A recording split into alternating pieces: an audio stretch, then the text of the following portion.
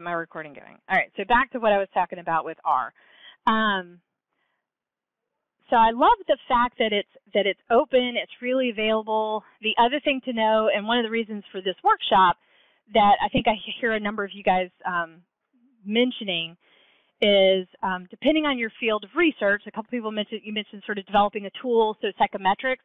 There's actually a lot of really good stuff that I can show you that support the psychometrics field in terms of library and library science, and even just the people that you support in research. R, I think, in some ways is leading the way with a lot of what I think of as sort of unstructured data and even text. There's I didn't bring my text mining book, but there's been a big development in that area in R here in the last couple of years. So that's gaining popularity, and even some bibliography management stuff is getting better. Okay. What else was I going to say? Let's see. There are some big differences between, say, using R versus SAS, SPSS, even Stata, although Stata, most people, and I don't know a lot about Stata, but it still has sort of that command line interface, like you're usually typing stuff at the prompt as opposed to a pull-down menu like an SPSS. You go and you say, okay, I want to do an analysis, and then you click regression, and it walks you through. And there is something I can show you guys later with R that has a pseudo interface to that. And I have a feeling more is going to be developed in the days and years to come. But the thing that's fantastic about it is there's so much out there that's just you could download and use right now. And if you have just enough R understanding, you could just use those programs. Like if somebody's already written a program, like you were talking about environmental science, there's a couple of people I follow with some of the USGS. So I know it's not quite environmental science, but the U.S. Geological Survey, there's a ton of people who use R. So if I'm wanting to do something where I might want to look at waterways or watersheds, there's probably somebody at USGS that's written it, and I can just go download what they've done and maybe modify it for my problem or my area. So those are some of the things I like about it. It's like, you know, somebody else has probably already invented it. I'd like to just be able to use that tool. So anyway, oh, and sorry, before I was supposed to read this before I started. This continuing education activity is approved by the Alabama State Nurses Association as an accredited approver by the American Nurses Credentialing Centers Commission on Accreditation. So I guess you guys are getting CEUs for this, so yay, okay. Continuing nursing education credit is awarded for the actual time spent. You have to come to 100%. I'm not taking attendance. To get the contact hours, participants should get their evaluation document via email on Saturday, right after the conference. The deadline for submitting the evaluation is April 7th. SNRS participate in planning this activity, and no conflict of interest exists. So, awesome. If you guys have any other questions, let me know. I'll try to find out. Okay. So how many of you guys, I know a lot of you guys were telling me you had downloaded the software. Were you able to find and download the materials from my GitHub repository? So how many people before I sent you this email had ever heard of GitHub? No, okay. So GitHub is a little bit kind of like Dropbox or Google Drive or any other sort of cloud file sharing entity. The reason it's called GitHub, it's a hub, a repository, but turns out actually under the hood it uses Git, which I'm not going to teach you guys that in this workshop, but just so you're aware, Git is an open source version control software, meaning that how many of you guys have ever you start working on a document and then at the end you put the date, maybe it's version 1, version 2, you put your initials, you send it to a colleague, they edit the document, add their initials. I got a paper the other day by email and literally had 5 different sets. It had the date, the change date, and 5 different sets of initials on the end. So we're sort of already doing version control badly that way. This actually has software underneath it that tracks everything. And so one thing I wanted to show you, in addition to this just sort of being a compilation of all of the files, which you can download here, and some of my students, since they have to use Git for our class, if you have your own GitHub account, if you click the button at the top for fork, it will actually copy everything here out of my account and put it in your account. So like it's got kind of like moving between two people's Dropbox folders or whatever. So you have that advantage. And GitHub is free also. So you don't have to sign up. But one thing I was going to show you, because I did mention this in the course materials, is you can click on any file that's in there. Most of it's just text, really, and you can view the file. But the other thing is it has these two little buttons over here. One's called Blame, which is sort of funny, and one's called History. And so if I click on History, this is just basically the README page for this repository. This shows you every time I've made an edit to the file, and I've usually added some little comment that says what I did to the file. Mostly it's just little notes to myself, and it's actually sort of funny if you really get into GitHub, look at what people do to read their comments. Because after a while, you're just abbreviating, like, I did stuff. So it's not terribly descriptive. But the neat thing is all these little links on the right are actually tracking which version. So for example, if I wanted to see what it looked like a week ago before I made my updates, I can actually click on that and it shows me I didn't have anything in the repository a week ago. This is before I really had anything. I had one file. So it's kind of neat. It has this sort of built-in version control. And the only reason I mention that is that you'll hear it again. If you read about reproducible research, that's becoming a big conversation, especially in team-based research. So the other piece, the other button that was here is this button Blame. Now, I'm the only one updating this repository, but you'll notice it has my little icon face, and then it has what I did. I could show you, since Wi-Fi is working, this is awesome. I can show you a couple of other things. That's an exciting group next door.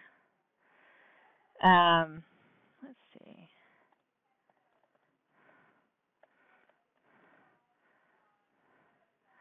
Oh, no, well, is it working? Trying to see if I could find. So Vicki Hertzberg is my colleague that she and I co-teach a big data course together, and let's just see if I can find a file that we maybe both committed to. Well, anyway, the bottom line is that she and I work together back and forth, and so you could actually come in there, and so for example, if she and I were both working on a file and making edits to our class notes as we go through the semester, you'd see stuff that said, Melinda Higgins did this on this date, Vicki Hertzberg did this on this date. And so you can imagine if you've got a large team, usually you don't have people all hacking on the same document. You might, but it's more like in a large study, you might have somebody who's working and bringing in this section of clinical data. Somebody else is bringing in maybe stuff from the microbiome. You know, maybe somebody else is bringing in exercise study data. You know, so you could have multiple people contributing, and this gives you a great way to sort of track what's going on, and everybody's looking at what everybody else is doing. It makes it a lot more transparent, and thus, hopefully, reproducible. So, so that's one of the cornerstones of reproducible research. And I'll come back to some stuff in here. In case you were wondering what everything in here is, we'll talk a little bit about R Markdown here in a couple of minutes, but you guys will be working with R Markdown files during the course. From each of those, you can produce different kinds of documents. And so I've got HTML and PDF are two different formats for those output documents. And then I've got 6 modules I'm going to take you guys through, sort of 6 sets of exercises. There's some other little files in here that just sort of support the project. And then I have things with like figures and images that come in with some of the documents. So that's basically what's here. There's 2 little sections of R code that you guys will see, Module 2 and Module 3 R code. And I saved them as PDFs also in case you just wanted to look at it or for a little bit easier printing. So all the PDFs you can hopefully easily print. So this is basically my copy of everything, and now you have a copy of everything also. Oh, So I'm sorry, let me load my slides. I had them up earlier, but I'll reload them real quick. All right. So any questions? And guys, shout stuff out, stop me, holler as you have questions.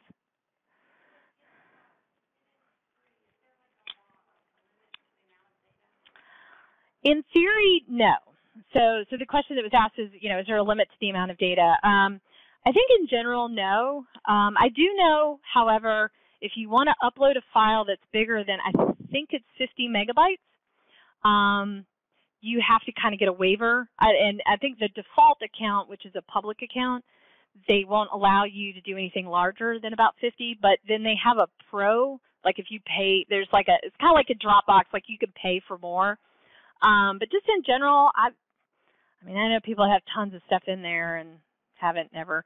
By the way, the other thing that this is fantastic for, besides all the version control and file sharing, you can actually host web pages. So, for example, my course website here, this is our big data course that we teach. This is actually running off of GitHub. So I put together the website, and it's all being served off of GitHub. And I don't think it's still true, but when the Affordable Care Act first rolled out, that sign-in and enrollment, that was actually hosted on GitHub. So, no, I don't think so. But it was years ago. I know GitHub was involved, at least initially. I doubt it's still hosted there, but it was at one time. Mm-hmm. So when it's public, everything is just open. You can have a private account. You do have to pay for it. It's not terribly expensive. For educational purposes, though, I will tell you this. If you're teaching a class, you can send a request to GitHub and set up what's called an organization. And for the purposes of education, you can have a private organization that's free.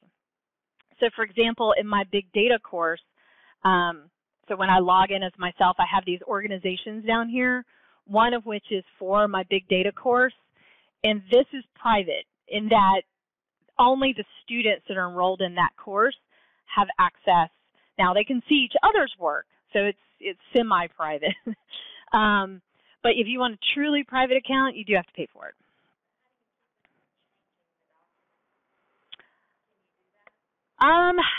I think so. I'll admit I don't know a lot about some of the particulars, especially for teams, but there are ways to set it up. I know when I enrolled my students, I'm pretty sure when I set it up, I gave everybody,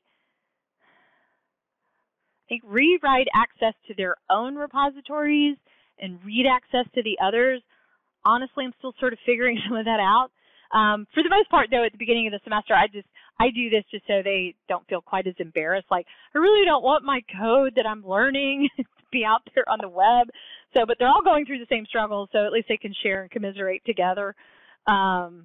So, yeah, I know there's a lot more to that part of the management that I just honestly haven't gotten into a whole lot. So, sorry, welcome to the class. Okay. So just a few little things. All right, so I'm going to take a little bit of time. Let's see, y'all keep me on track. So we're about 25 minutes in. I'm going to try to get you through the first sort of 3 modules. We'll see how the pace goes before the break at 2. And I think that's a 15-minute break. And then we'll get through the last 3 modules. So we'll just see how the pace goes. And like I said, you guys ask me questions.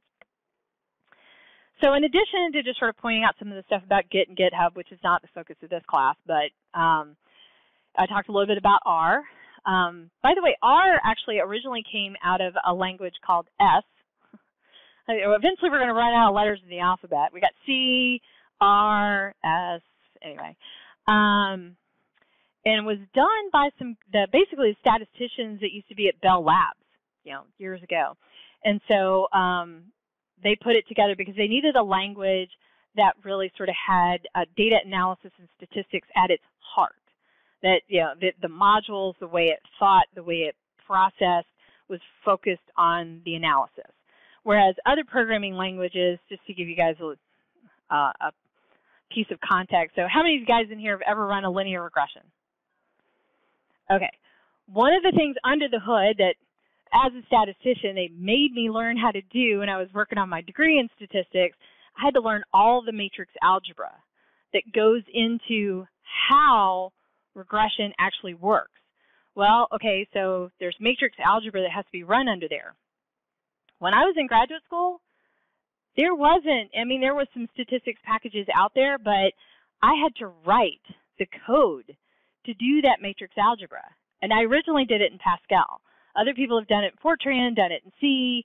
It's painful, really painful. And about partway through my graduate career, we finally got out of DOS, so I'm really dating myself. We got into Windows finally.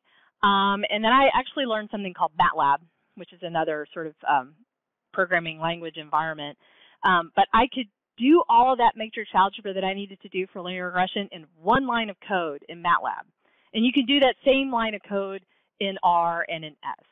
And so when I moved over to statistics, I started learning S, and I learned SAS. I don't think you can get a degree in statistics without learning SAS. I think it's mandatory, honestly. So, and then in sort of the mid-90s, S and S Plus, sort of the commercial side of the house, they started going off in a different direction, and it was getting really expensive. So some of the guys that were involved in the original creation of that language, they spun off R to keep it open source and free. And so that really started early 90s. It sort of started taking off mid-90s. And since then, I mean, it has just exploded. RStudio, which is an interface to the R language, came on board.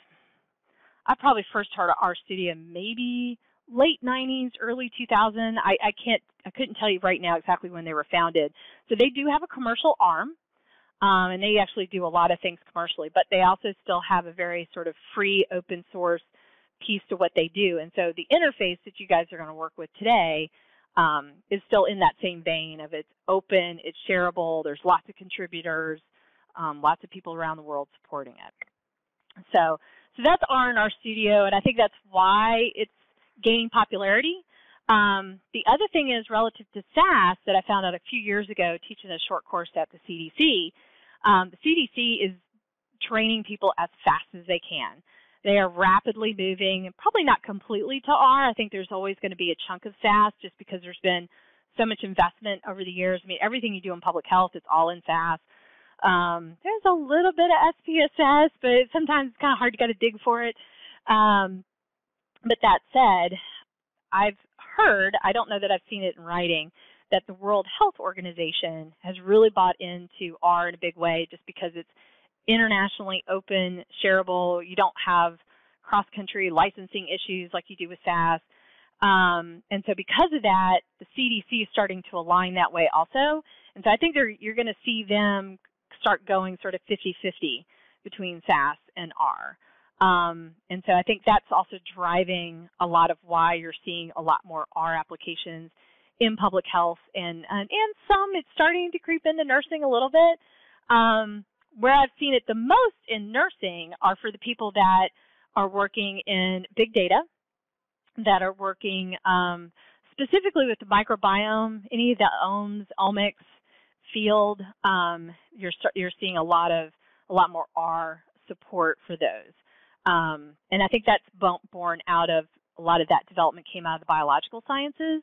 And there's a whole other repository of R code that's out there in something called Bioconductor. So the packages that you guys downloaded, you actually downloaded those from CRAN, which is a consortium for R or something. I'll look it up in a second. The other big one is Bioconductor. And if you're going to do anything in omics, the microbiome, odds are you're going to end up downloading basically R code packages out of Bioconductor. So those are two things to remember. All right, so that's R and RStudio. Reproducible research. So how many of you guys have heard that term? Okay, that's good. I'll take a minute. Give me a sentence. What do you think reproducible research is, if anybody?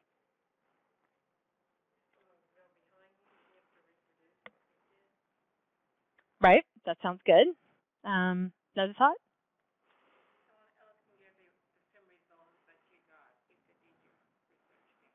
Okay.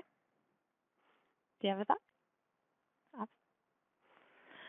So yeah, it's sort of two things. One is, for example, UDIA's third-year graduate student. She and I are working together. I support a lot of the cardiac heart research and in the Emory School of Nursing. So UD and I have worked together quite a bit, and so she's working with some data sets that I've already worked on. And so sometimes it's really helpful for her to see things I've already run and vice versa, so that, you know, it's making sure that we're sort of both checking each other, really.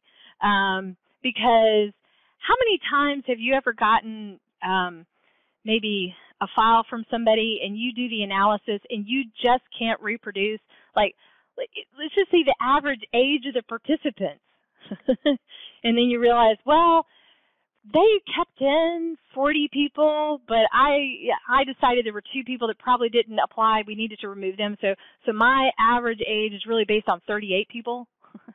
Now compound that, you know, with any and everything that happens in all aspects of science. You know, it's those decisions that we make that perhaps weren't captured in some way. I mean, there might be a note somewhere that may or may not ever see the light of day. Or, especially for those of you that are going through graduate school, how many of you guys inherited something from a previous person? And you picked it up and went, this is great. I'm supposed to take this research and take it forward to the next step. And you realize that the previous graduate student didn't leave you any notes, and the advisor has no idea what the graduate student really did. I had a couple of those in graduate school too. So the goal here with reproducible research is a couple of things. One, to make it more transparent and to really truly make it more reproducible. But even if you're the only one that's ever going to use this, it can be a huge time saver. So one of the things you guys will get out of today's exercises is I'm going to show you how to take the data plus the code and the document. And they're all going to be tied together.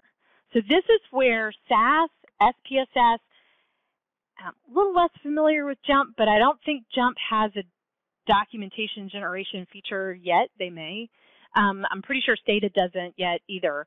I mean, you get output, right? But you're not going to click a button and send that output to the journal, right? So somewhere you've got to take the numbers and put them in a table that's formatted to submit to the manuscript, to the journal. Same thing with the figures. And eventually, even for yourself, you know, you're going to come back to that, and there's going to be a question from a reviewer, and you'll realize, oh, I need to maybe go back and tweak this analysis. Perhaps I'm going to change a covariate. There was some question about a theoretical importance, and you're like, yeah, okay, let's look at it from this perspective. So you go back and redo everything. Wouldn't it be nice if all of that was connected? You don't have to cut and paste anymore. You click a couple of buttons, you change out this variable for that variable, and you run it again. Poof. So I say all of this. This is sort of my soapbox. I'm not totally eating my own dog food yet. So I've managed to do it on 1 or 2 projects, and it has saved me a huge amount of time. But I will be honest, I still do a lot of my data preparation and cleaning in SPSS. Most of my data comes to me in SPSS. Most of the people I work with, that's what they know, so I try to stay within that environment to support all of the researchers. But admittedly, there's things that models or graphics or other things that I want to test out that aren't available in SPSS. So I export it, I do the analysis sometimes in R, and then bring it back. So I'm still not probably the best person for doing all the data manipulation stuff in R. That's still a little painful. So, all right, so I just had a few things here I wanted to point out. So I've talked about the workshop outline. And just to let you guys know, in the beginning, we've already kind of covered some of this. I'm going a little bit out of my own order, talking about the workshop materials. I'll say more about the interface in a minute and just sort of working with R. And then after we do the break at 2, I'm going to really show you guys the nuts and bolts of creating documents and linking all this stuff together. So reproducible research. And I'm not going to read all of these to you. You guys have copies of the materials. But the term reproducible research, depending on who you ask, is kind of dedicated or attributed to this guy, John Clarabout, who is basically a physicist in his book on Earth soundings analysis. I'm not even sure what Earth soundings analysis is, but it's something in geophysics. It's interesting to me when I was doing this research for the course that I teach, that actually going back to 1996, Consort has really been supporting this idea, especially about the whole, making sure that we have standards of reporting so that clinical trials are comparable at some level.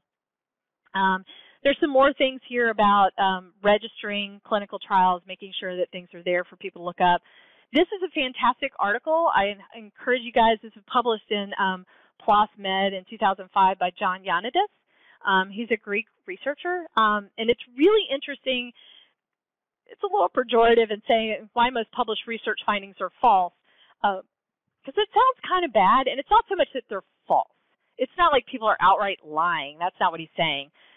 But when you really get under the hood and you begin to think about the probability of, say, a false alarm or a false outcome, or false, false negatives, false positives, really trying to nail that down gets tricky. Can I take a study that was done in Sweden and do that same study here? Will I see that this intervention, do I get the same outcome? Probably not. Do they go in the same direction? Do I still see significance? So there's a lot of that kind of stuff. How many of you guys in here have ever done like meta-analysis where you look at combining? So there's a little bit of that under the hood. But this is a really well done article, and it does get you sort of thinking critically about what and when you get ready to evaluate the outcomes research. Some other things that have come along the pike from the FDA. This is a really interesting article that was published in 2011 about the low percentage of researchers who are actually satisfying the policies of journals. So journals are now, and the NIH, honestly, saying you have to have a statement saying you're going to share your data and make your results available, right? That all sounds good. We all have the best of intentions. But I get that email from a researcher, from the PI, saying, I've gotten a request for the data from the study that was published 5 years ago. Can you provide the data? Okay. Which data? How much of it? Are we sending the whole database? So, it's not so much that I think some people do ignore those emails. I know I ignore the ones that come from, was it ResearchScape or ResearchGate? But, in terms of what is the letter of the law, in terms of these policies? And NIH is even, in each cycle providing more and more information about how we're going to do this. And truly, some of the infrastructure is just now catching up. There's places called Dryad, Figshare. Harvard has a data clearinghouse. So there's a lot of these different places. It's like, okay, I have the data. How do I make it available? Can I put it on some governed repository? How many of you guys have heard of this study? So this was the Duke Cancer Study. It was a really big deal a few years ago, maybe 10 years ago. So Duke was doing these actually multiple clinical trials looking at aligning cancer treatment based on the gene type. And these two researchers here, Kevin Coombs and Keith Baggerly, were at MD Anderson down in Texas. They wanted to reproduce what Duke was doing. So they contacted him. Duke agreed, sent him their data, sent him their code. And so they started diving into it. First thing they found were there were spreadsheet errors, where honestly one of the ones, and I encourage you, there's a link down here, kind of it got cut off the screen projector, but then the files that you guys have, there's a link here to his basically TED Talk on it. It really gets into all the details of what happened. But basically, there were a couple places where everything was off by one row. So you guys have mentioned SPSS. Anybody in here ever worked with RedCap software? Okay, it's it's a way to manage data for like clinical trials and stuff.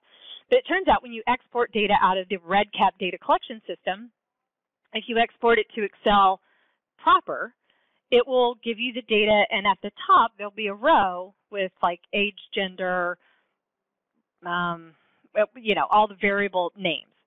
It has a header row. If you export it to SPSS, you get a stripped down Excel, comma delimited file that does not have a header row because it has a syntax file that comes along with it that provides all that information. So one of the things that they found was there were places in the software and in the code where probably the people at Duke knew what was going on, but as soon as they handed it to somebody else and they started running it, they realized they were getting these off by one row.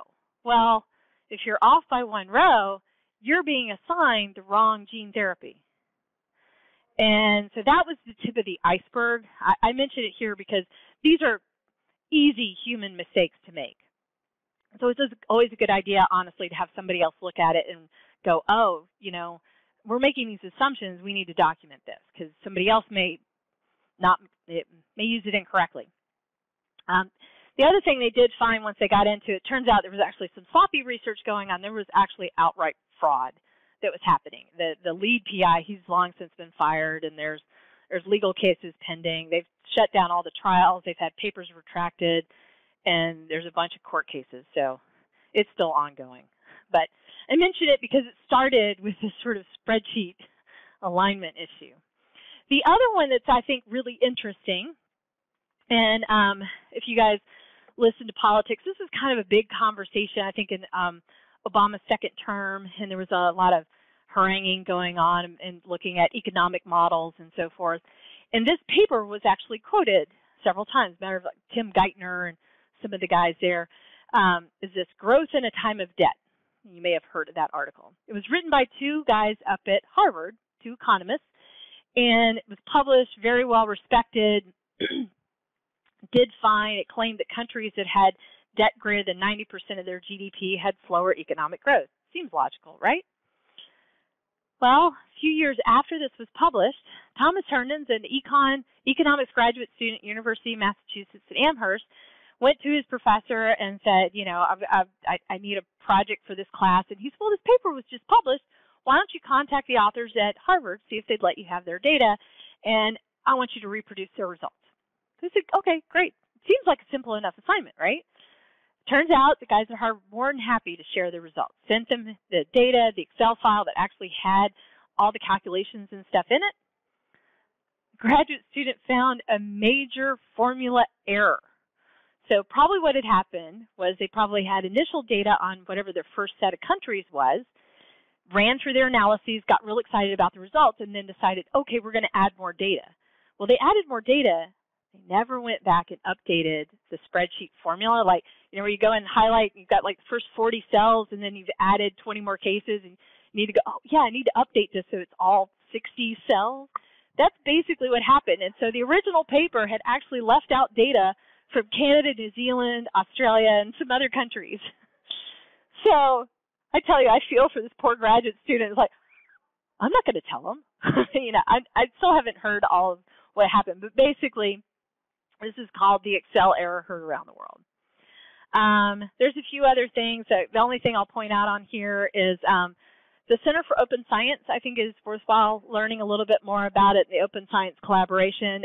They've been working on this for several years, and they've looked at over 100 studies, and of those, they've only been able to replicate the results. Remember I said, like, if I had a study in Sweden and I replicated it here, could I get the same results? They've only been able to do that in about a third to half of those 100 studies. So that's another kind of reproducibility. You're really working with a brand new patient group, but do you get the same results? Maybe not. This is another one that was published a couple of years ago in Genome Biology, and what I wanted to point out was, turns out almost all of us work in Microsoft Excel at some point, even if we're just moving data files. We may not be doing our analysis in Excel, but out of the box, there's a lot of defaults that Microsoft sets in Excel, one of which is it tries to be smart about interpreting what it thinks you want. Turns out there's actually a lot of gene names that look suspiciously like dates. So September SEPT2 is really Septin2, and March 1 is this membrane-associated ring finger. Don't ask me to explain what that is. I don't know, and so forth. But these are converted by default to September 2nd and March 1st. Could be a problem, right, if you're wanting to just have this recognized as a gene name and not a date. It turns out there's some other, and I don't know what a Riken identifier is, but they evidently have these long sequences of numbers.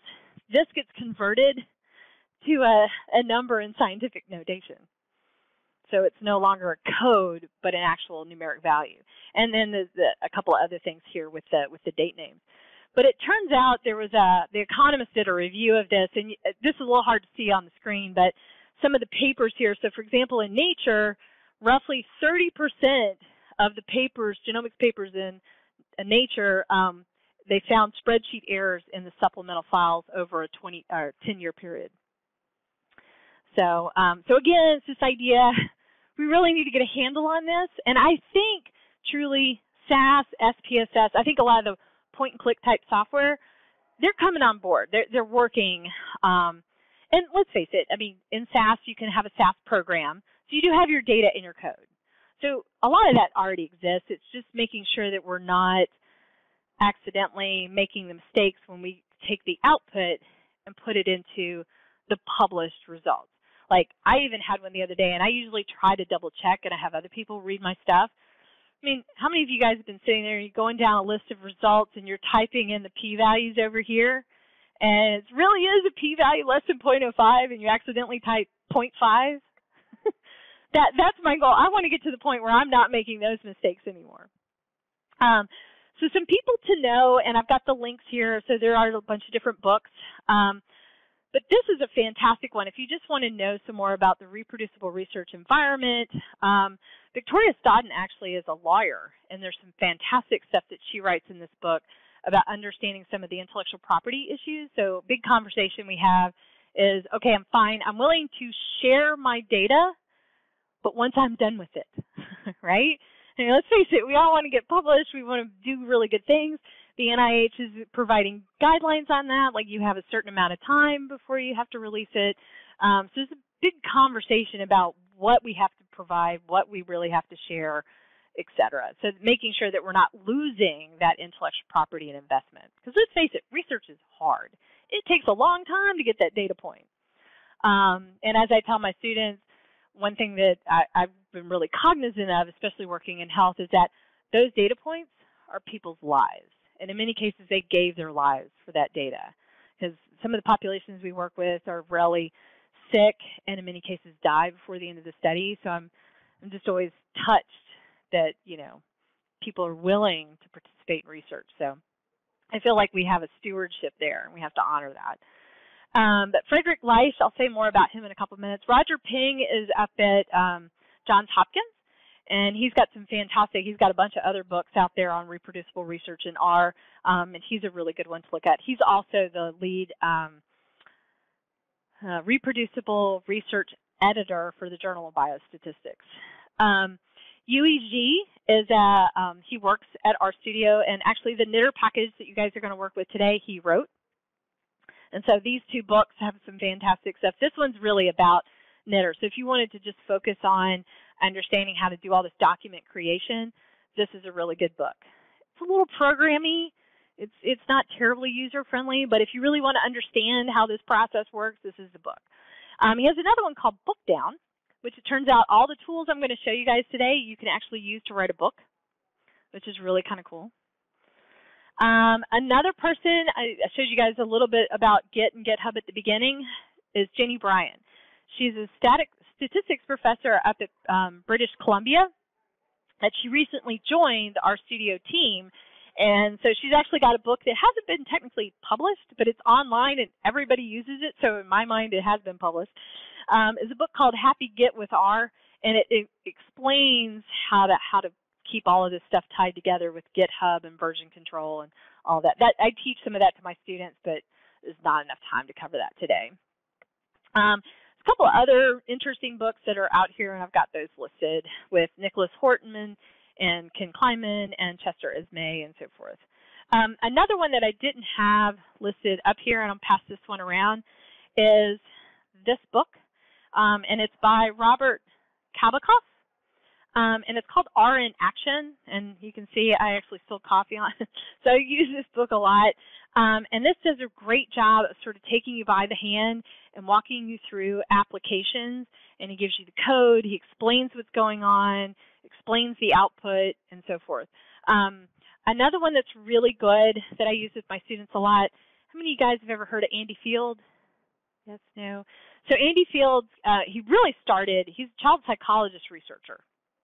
And he's got a great book out there. It really started with SPSS, which was sort of discovering statistics using SPSS. And that one has now in the 4th or 5th edition. I think now it's done by Sage Publishing. But he has since co-written that same book in SAS and in R.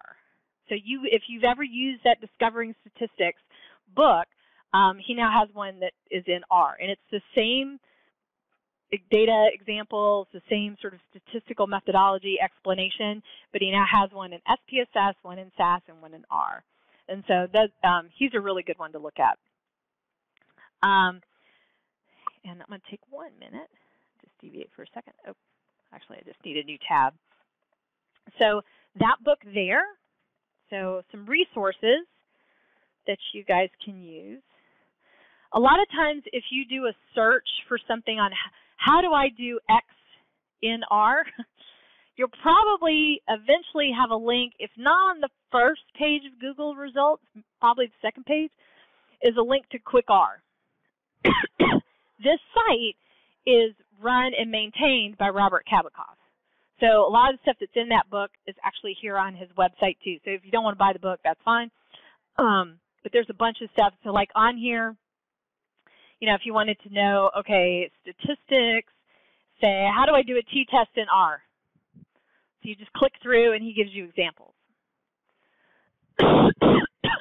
Same thing with like regression, ANOVA, there's advanced statistics, data management, graphing, like here's histograms and box plots. You get the idea. All right.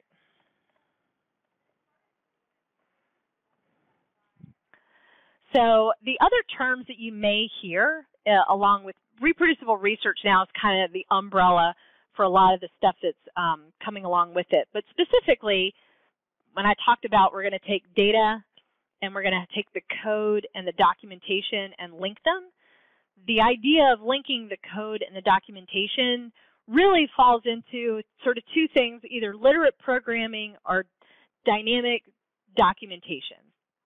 And the two people that are arguably sort of the founders of that are Donald Knuth and Frederick Leisch. Frederick Leisch sort of coined the term dynamic documentation, and he had a program that he wrote originally called Sweave. Well, it turns out, for those of you that have used SAS, there actually is a SAS Sweave where you can actually link creating a document back to your SAS code. Now, it's not terribly friendly, and it's a little kludgy, but it does work. And then before that, Donald Knuth had done some stuff, and his was, I think, Pascal and LaTeX. I learned Pascal, but I've never learned LaTeX. So if you ever work with mathematician, a computer scientist, maybe some of the sort of like geeky computational biologists, they don't write documents in Microsoft Word. They're using LaTeX to write documents. And that's like learning how to write a programming language for a document. So I'm trying desperately not to learn LaTeX, although I'm getting little pieces of it. A couple of other people. So I mentioned the Sweave package that took SAS and merged it to sort of document creation. Simultaneous out there. So when you're on the web, just to give you an idea, like this technically is sort of a web page, or we'll go to the Quick R site. If you right-click, there's a button on here that says View Page Source. Probably never done this, and you probably don't ever want to do it, and that's fine. But this is the code under the hood of that website. This is HTML, which is Hypertext Markup Language. Turns out, just to let you know, Microsoft Word is what they call a WYSIWYG. What you see is what you get type of interface. So if you go in and you say, okay, I'm going to type in my header, and you highlight that and say, okay, I want to make that bold, font size 14, and oh, what the heck, let's add an underline, right? So it looks like it's going to look when you print it. Actually, under the hood, Microsoft Word is actually writing XML, which is another kind of markup language. So what you guys are going to kind of get a chance to see today is something called Markdown. And so this guy in 2004 said, you know, HTML, there's just too much going on. It's kind of a pain. I want to simplify that. I want to come up with just very, very simple commands so that we can get just a lot of web stuff out there without having to write this like cumbersome HTML. So he came up with Markdown. What you guys are going to learn today is R Markdown. It's basically the Markdown that works inside R. And in 2012, UEG released Knitter. What Knitter does is it takes all the stuff that you're going to see where we're going to combine the code and sort of this Markdown documentation and puts it together so that you can compile documents into different formats. So when you guys get done, I'm going to show you specifically today, you can make an HTML, so you can make a web page, or you can make a Word document. You can go straight from this into Microsoft Word. Isn't that fantastic? When I found out you could do this like 3 years ago, I literally was jumping up and down in my office. People probably thought it was crazy. Anyway, I was like, this is so fantastic. This is a little bit more about Sweeve. The only thing I wanted to highlight here is that things are sort of happening on the fly. There's a great way to automatically update your final document if your data changes, if you decide to make a different analysis decision. So in theory, you could set all of this up at the beginning of a study after you've collected data on, say, like 5 people. And then you go and you do great research after 2 or 3 years, you're done recruiting, you're compiling the data, you can now just plug it back in, and the report, in theory, should work the same for 5 people as it'll work for 500 or 5,000 or however many people, or realistically we'll say 50 right now, depending on how many people you can enroll and recruit. So this is the Knitter package.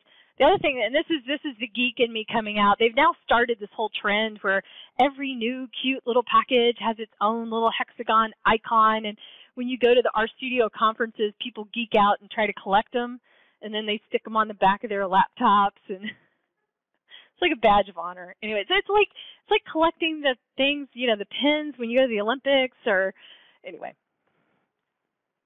And then this is our Markdown. So what you guys are going to see. This is just a little tiny piece. This leverages something called Pandoc. So when I first started learning this like 3 or 4 years ago, this wasn't all put together. There were still a lot of pieces. And I actually had to work with Pandoc independently. So that was like yet another thing you had to install. And it was, again, open source. But after a while, you're like, yeah, this is great. It's free. But I am tired of downloading and, you know, installing and pasting and updating.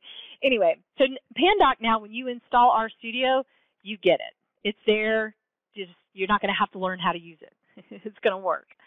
So it's built in. But the cool thing about this is sometimes it's called the Swiss Army knife for converting files. And so this is kind of hard to read on purpose. But the big thing is that you can take a file in any format and convert it to any other format. So if you wanted to go like Microsoft Word to PDF, right, we can do that now. You can just say save as PDF. But suppose you wanted to go to something else, maybe an ebook format or some other open source word processing package, or you wanted to go from an HTML format to some sort of presentation format.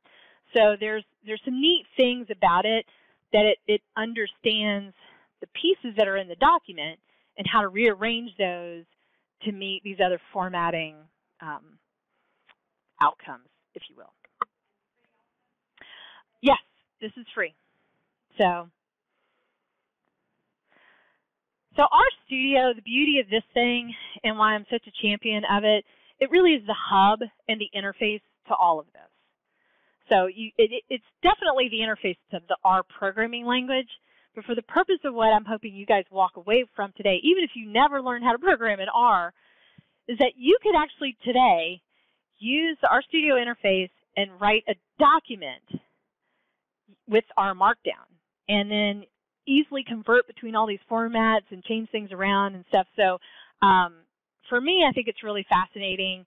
One, you can use this book down package to create books, which honestly I like that interface better than trying to write a book in Microsoft Word. You can do it, but it gets complicated because there's so many different things that have to link together. You can write chapter 1, chapter 2. You can keep them separate files, which most people do. But if you really want to link it all, this is a great interface.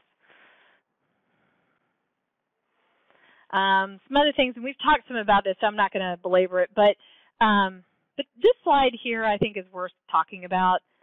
Like, why would I do this? So think about what you do day to day. You know, what would be really great if you could just click a button and automate it, right?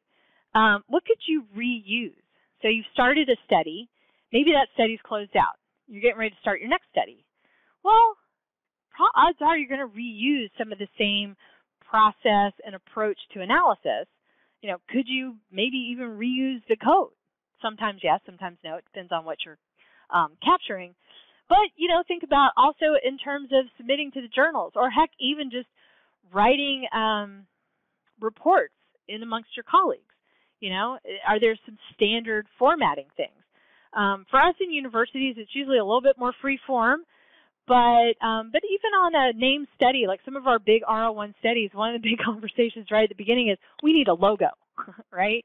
And so we've got some fantastic ones. In our caregiver study, it was like 2 hearts, you know, together and like holding hands because it was a caregiver study. Yeah, so there's some neat things like that. I'm on one right now that it has a beautiful logo. It's called Music for Health. So it's working and looking at sort of music and support and HIV population. And they have this fantastic tree, and the tree is like made out of musical notes. So it's, you know, it's a way like, okay, would it be great if everything we do had that logo on it? Yeah, so there's ways to do some of that kind of stuff, sort of formatting. What do you want to share with your team? This is the one that sold me. What do you find yourself doing over and over and over, you know, correcting or reformatting or, God forbid, cutting and pasting yet again? Like I tell people all the time when I'm working on analyses, they'll be like, oh, we just added 5 people, or we've decided to drop this person, or whatever it is. And I've spent all this time, got the report almost finalized, and they're like, can you rerun everything? We'll make this adjustment. I'm like, sure. The analysis will take an hour. It's going to take me 2 days to reformat the 100-page report. So my goal is to get to where I'm not to do that. I'm not quite there yet. The other thing is, too, I mentioned about working with other graduate students and picking up where they left off, but this is something I like to think about, too. Like if you won the lottery today and walked out of your job, what would you leave behind? What would you want to leave behind to your other colleagues? All right, so let me make sure to see where I'm at. Okay, what time is it? Okay, so couple of others. The one package that you guys are going to be working with today is the 538 package. It actually comes from some of the guys that worked at 538.com. How many of you guys ever looked at this website, especially during the election? Nate Silver and all of the projections for the election. Turns out 538.com has now been bought by ESPN, so the look and feel of the website's a little bit different, but he's basically a pollster. And they write all kinds of articles on pop culture and not just elections, but other kinds of surveys and questionnaires and sort of social interest type stories. But it turns out most of their articles have the references and the links to their data that they collected, and in some instances the code, or at least an explanation of how their analyses were done and how they presented their final visualizations or graphics or results. And so some of those data sets are compiled in the exercises and things that you guys, specifically you guys are going to work on one that looks at steak preferences. It was a survey that they did, and we have data on like how people like their steak prepared by gender, and that's all we're going to look at today. But the bigger data set has stuff in there about risk-taking, and so there was this underlying question of like, are people who want to skydive, are they more likely to eat their steak raw? You know, is there something about risk-taking and how you like your steak? But there's some really neat other data sets in there as well. One of the guys that worked for 538 as a freelance journalist was this gentleman, Andrew Flowers, and I got a chance to hear him speak 2 years ago at the RStudio conference, and the recording of his presentation is here, and he talks about finding and telling stories, well, in this case with R, but with data. And at the end of the day, is that what we're really doing with research? That it's, you know, the data is interesting, you know, at least for me, the analysis and all of that, but at the end of the day, there's a story we're trying to tell about why this is important, what clinical practice change we want to make, and so forth. And so he talks about it from the perspective of journalism, and he coined the term sort of data journalism. And he's a contributor to this 538 package. Talked a little bit about transparency. I know you guys probably don't read a lot in the Journal of Biostatistics, but I think this is coming. They sort of took the lead on this idea of marking papers based on how reproducible the research really is. So it turns out if you only have the data available, which is kind of where most journals are moving. They say you need to, if someone requests it, you need to make your data available to be published in this journal. That gets a mark of D. So that's like your entry level in the Journal of Biostatistics. The next one is your code available, and are you willing to share it? Then you get a mark of C. Finally, if both your data and your code are available and the associate editor for reproducible research, which is basically Roger Ping and his team, if they can do that and reproduce the results that you gave them in the manuscript submission, you get the gold star mark of R, meaning that this is a truly reproducible. We have validated that this is reproducible research. And if you wanted to see an example of one that was submitted, there's a link here on this study on air pollution, which, Lisa, you might find interesting. Finally, this is probably the last thing I'll show you guys. This truly sold me. This is actually, this story is in that Implementing Reproducible Research, the book by Victoria Stodden and Roger Ping, that first book that I showed you. Buried in one of the chapters, and it's literally just a paragraph. But as soon as I read it, I highlighted it. In 2001, there was an outbreak of E. coli that killed 50 people in Europe. Really didn't make the headlines here, or if it did, it was a blurb. And there's a link here to the article. So the researchers at this Beijing Genomics Institute was working with this group in Hamburg, Eppendorf, to sequence the genome of the pathogen. And given the severity of the outbreak, the team announced the genome on Twitter and opened it up to basically crowdsource the solution. So they basically sent out a cry for help to worldwide to all these genomicists. They established a GitHub repository, put what they had out there, and began crowdsourcing these analyses.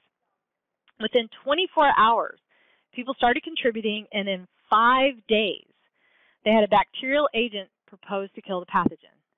Now, it took a little bit longer, I'm sure, to sort of finally vet all of that out, but 5 days to develop something to kill the pathogen.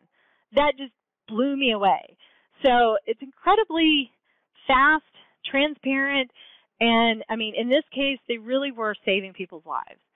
So, I mean, sure, it's great for me if I can click a couple of buttons and write my report faster, but this is, I think, at the heart of really what we're doing. The ability to sort of keep all of this stuff tightly there, so it's sort of that speed of collaboration. And I won't go through all of these, but a couple things I've talked about, taking the data and the code and putting everything together. Organizations, we talked a little bit about this. Basically, you need to be able to communicate well. One thing I'll highlight here is making things human readable. Come up with a file naming scheme and stick to it. Whatever makes sense to you guys and your team. As opposed to file 1, file 2, script 1, script 2. Trust me, you might know it today. You're not going to know it 2 weeks, 2 months from now. Dissemination. Obviously, we talked a little bit about the speed of collaboration. The other one that I highlight is basically increased visibility. If you put it out there, you're the de facto subject matter expert. You may not want to be, but that can be a good thing. Dissemination, I've got some links here. You guys have you probably worked with some of these, like especially Dropbox and Google Drive. There are some different data repositories coming online. Those are growing.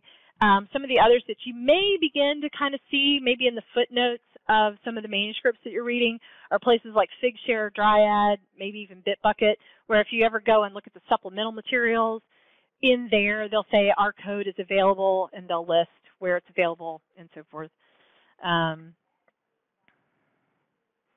Stakeholders. I should probably just stop right there. Yourself. That should hopefully drive it. But oops, I'm sorry, I was clicking the wrong button. But obviously your organization, your team, eventually you want to get this out to a manuscript and so forth. Let's see. Okay, so the big picture, and you guys have already seen this. We're not going to talk much other than what I just showed you at the beginning with Git and GitHub. In the class that I teach, we spend a little more time on this piece. But the dynamic documentation, that part, is what we'll do after the break. And we're going to look at using all of that through the RStudio interface.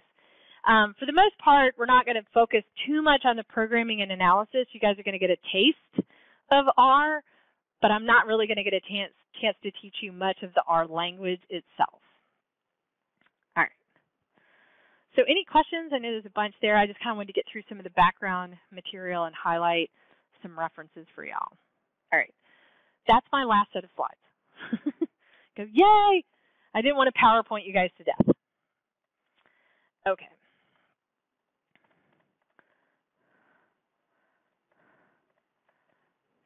So you've got all these files that you've downloaded, and just to show you, so this R Markdown file, if you want to go back, and you guys will get a chance to see a piece of it here in a minute, but this is actually the file that I used to create all of those slides. And you guys are going to get a chance to see a smaller version of that in a few minutes.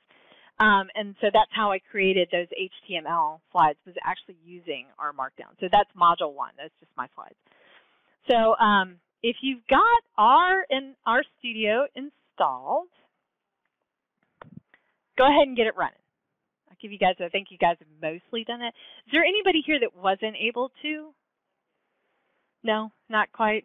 Okay. Well, for right now, I would say just follow along. If we have time at the break and we can do it really quickly, I'll help you. But the Wi-Fi here, while we're connected, I'm not sure how fast it is. It may be actually better for you guys at the end to go back, listen to everything, and then go home and maybe try to download and install it again. But so when you've got this, basically you have R, which is the programming language. And then you install RStudio, which is an interface. It turns out you don't actually have to have RStudio. You can actually run R bare bones. But it turns out if you do that, and a couple of you guys saw this when you downloaded it and installed it, you get these two links, little icons. One's for the i386 and one's for the 64-bit. It turns out if you have that, this is your interface. You're going to be forced to type commands at the command line. So you really have to know the language because it opens up and it doesn't really give you any assistance. And you can run R this way. It's totally fine. It's very bare bones, but it'll work. But this isn't the interface I'm going to teach you. Instead, we're learning RStudio. And the thing I like about this, while it's still not quite, there's no button that I can click on to say, I want to do some analysis and run a t-test. So it's not a graphical user interface that way. But it does give you a lot of things in terms of managing your files, your output, your visualizations. I'm going to teach you a little bit of stuff here about the environment and understanding the whole R session and how things work together. So when it opens, unless you've gone in for some reason and changed, but this should be the default interface. Turns out you can actually rearrange all of these windows. I wouldn't advise it, but you can. You can totally customize the whole thing. You can change the colors, the font size, all that kind of stuff. But it opens up, and this main screen here is the console. So this is basically the same thing that in the base R when I opened it up, you just have the screen and the little blinking cursor. So you can still do sort of the command line typing code in. But then down here on the bottom right, there's some stuff here. There's actually a tab that says Files. If I click on that, I can actually see what's in my directory. It's the same as being able to look at your file folder or can't remember what it's called on a Mac. Sorry, I'm not a Mac person. the file viewer. Does anybody here have a Mac? Wow, half of my class is Mac. I figured I'd end up with at least half Macs. Okay. That's all right. Yeah, a lot of my students have Macs. Actually, Vicki, who I co-teach with, she teaches on a Mac. I teach on a PC, so it's kind of nice because we each know a different operating system. But basically, your file explorer, it's the same information. So it's kind of nice in that with RStudio, when you open it up, you can actually see your files right away. There's a plots window. When we make plots, you'll be able to see those. Packages. So let me just take a minute and mention packages. So probably SPSS and SAS and Stata and stuff that you have access to, more than likely I'm going to guess through the university license. Turns out, if you actually go and look at your license, it's not just like SAS one program, it's SAS and a whole bunch of add-on packages. Same thing with SPSS. You don't get just bare bones SPSS. You get SPSS plus usually you'll get like the exact test module. You'll get the advanced statistics module. There's usually, I think there's some add-ons for some of the graphics. And so it turns out when the universities negotiate those licenses, they're negotiating the base package plus all of this added functionality. And it's somewhat standardized. But I do remember actually at one point SPSS, do you guys remember when they added bootstrapping? You maybe never used it, but I was really excited when they released the bootstrapping module, and I actually called our university license manager. I'm like, are we going to get this one? Is it going to be in this year's license? Can I put my vote in for yes? So just like that, in R, if the only thing you had was R, you'd have base R, which actually has some decent functionality. It has a graphing module. It has a basic statistics module. I forget, there's a couple of others that are in there, but that would be all you'd have. So to really add the additional functionality to R, it's kind of like installing apps on your phone. You have to go and download and install these other packages. And so the ones that you guys had already done, you actually downloaded and installed from CRAN. So let me show you this. So when I'm here in RStudio, if I click the install button, which you can get to from this packages window, or up under tools, there's a link here for install packages and you get the same window. There's just a couple ways to get to it.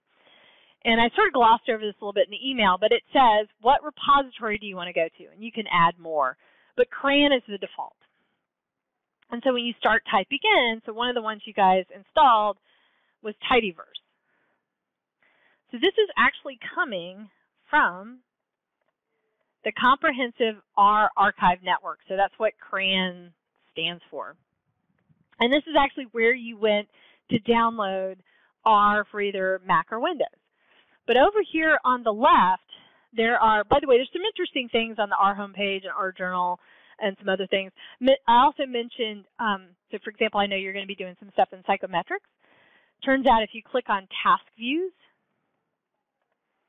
there's a link down here for psychometrics. So I won't get a chance if we have a minute either at the break or at the end if you are interested. But this link here talks about a whole bunch of the different packages and routines and things that are available in R for doing psychometric analysis, things like rash models or instrument response theory type analyses and so forth. The one that I use all the time, if I can find it, let me do a search, is a package listed here. So factor analysis, principal component analysis is linked here for a package called Psych. And they have some fantastic information and tutorials and so forth. So I just mentioned that one. But it turns out if you click on packages, it will tell you that as of today, we currently have 12,339 packages available from CRAN. The other repository I mentioned, if you're doing anything in genomics or genetics, is Bioconductor. So again, this is sort of focused in the biological sciences, but let's see, it's usually up here on the page. I thought it was right at the top. Packages.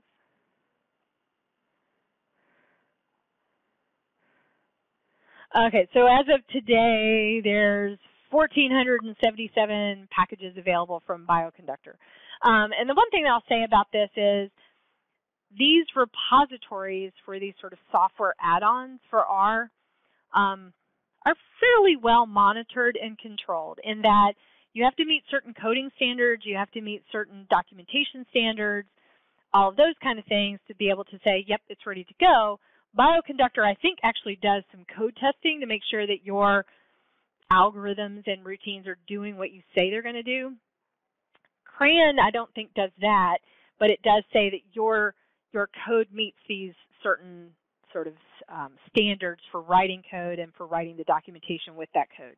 That said, you could have fantastic, pretty code and great documentation and still be spitting out garbage. So the rule of thumb that I've heard is Bioconductor is probably the best. CRAN is probably the second best, although a lot of stuff is just on CRAN anyway. And then sort of the third, which I would think of as the wild, wild west, is GitHub. So it's getting better, and one of the things that's going on actually out there in sort of the code sharing world is the ability to be able to sort of test and vet code like on the fly. So it's getting better, but keep in mind this is open source and people are just sharing it. So it's always like do your homework, right? You wouldn't install a random app on your phone without saying, okay, am I going to download an app that only 5,000 people have installed, or am I going to download one that 5 million people have installed? The other one I look at is, does it cost me money? If it costs me money, I'm not installing it on my phone. But that said, make sure that it's reliable. Other people have maybe used it, published it, that kind of thing. And there's all kinds of stuff out there that you can download and play around with and test. But keep in mind, it's buyer beware. So those are the packages. And there's 2 steps to getting a package. So you download the package, and when it says that you're installing it, really the install here is it's downloading it from the internet, and you probably saw this as it scrolled by on the page if you went through this. And then it says, package has been downloaded, and either I think it says unpacked or unzipped, and it gives you the directory location on your hard drive where that went. And once that shows up, then you'll see it in the list over there in your sort of library list of packages. That's step 1. The next piece, though, in order to be able to use what's in there, you have to use a statement called the library statement.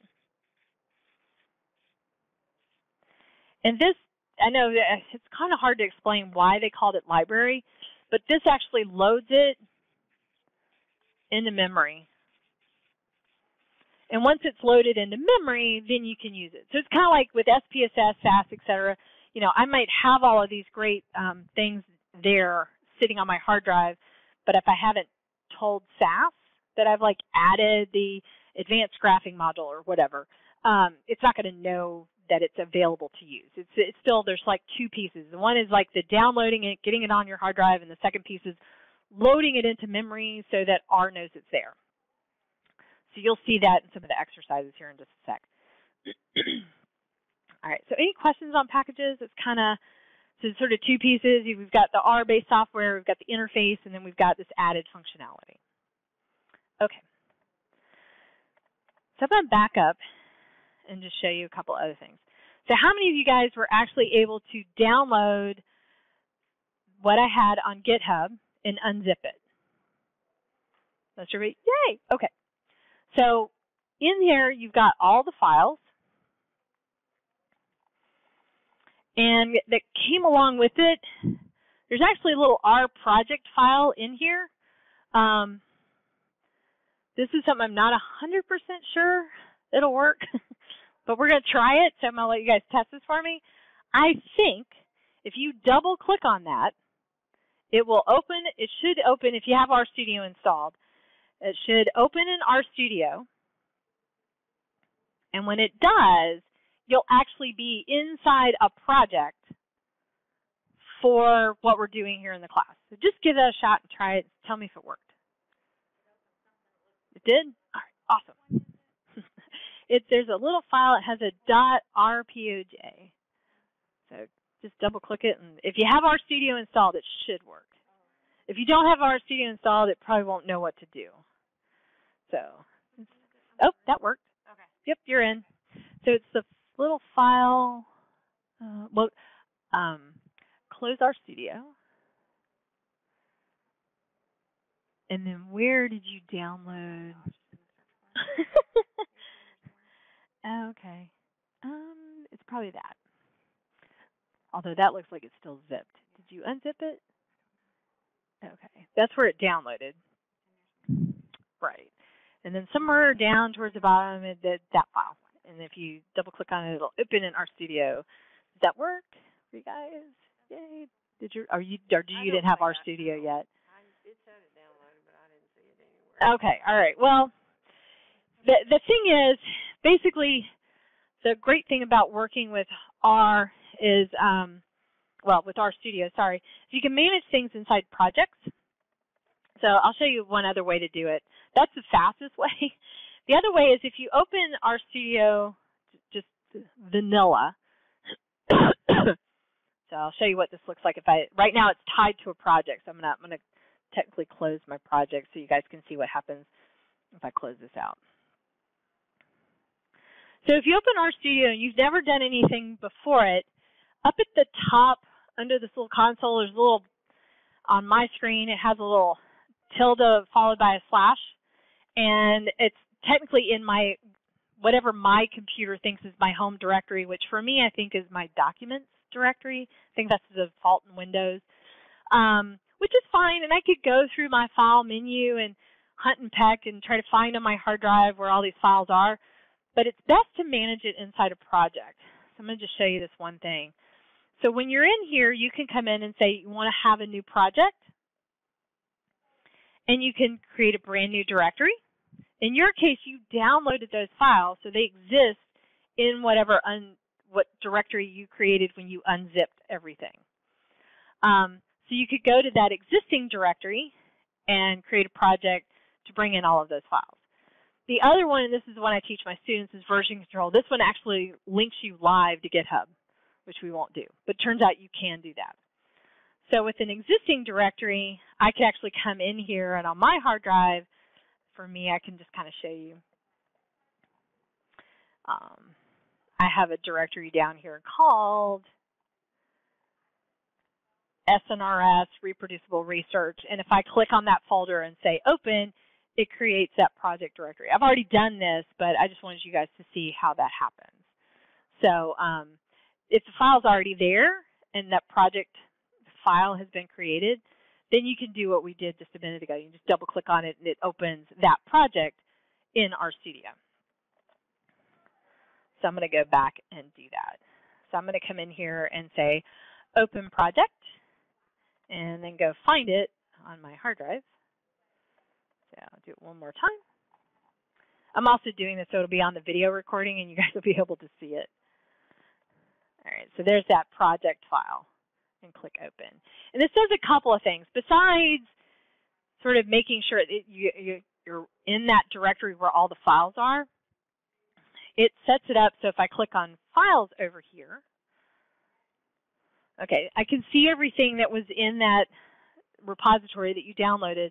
But up at the top, it now says, this is on my hard drive, I have a GitHub subdirectory, and then I have one called SNRS2018 Reproducible Research. And I would advise you, as you start working with R and RStudio, create a new project for everything you're working on. Have a clean directory that just has the files in there that you want to work with, and so forth, because it'll keep things nice and neat and clean and sort of organized. The other thing is, too, as you start running code, the code's going to assume, at least initially, that the data is in the same directory. Now, you can start to get into directory management where, and for those of you that work at SPSS, and I'm looking at you because you mentioned it, I am forever in the wrong directory in SPSS, where I've got the data file and I go to save my output, and it defaults to the directory of the previous person's project, and when I get done, I'm like, where did my output go? and I have to go search for it on my hard drive. So in RStudio, if you set this up with projects, everything is at least inside that main directory. And there's a few little subdirectories in here where I've got like some images, and all those images are in an image folder.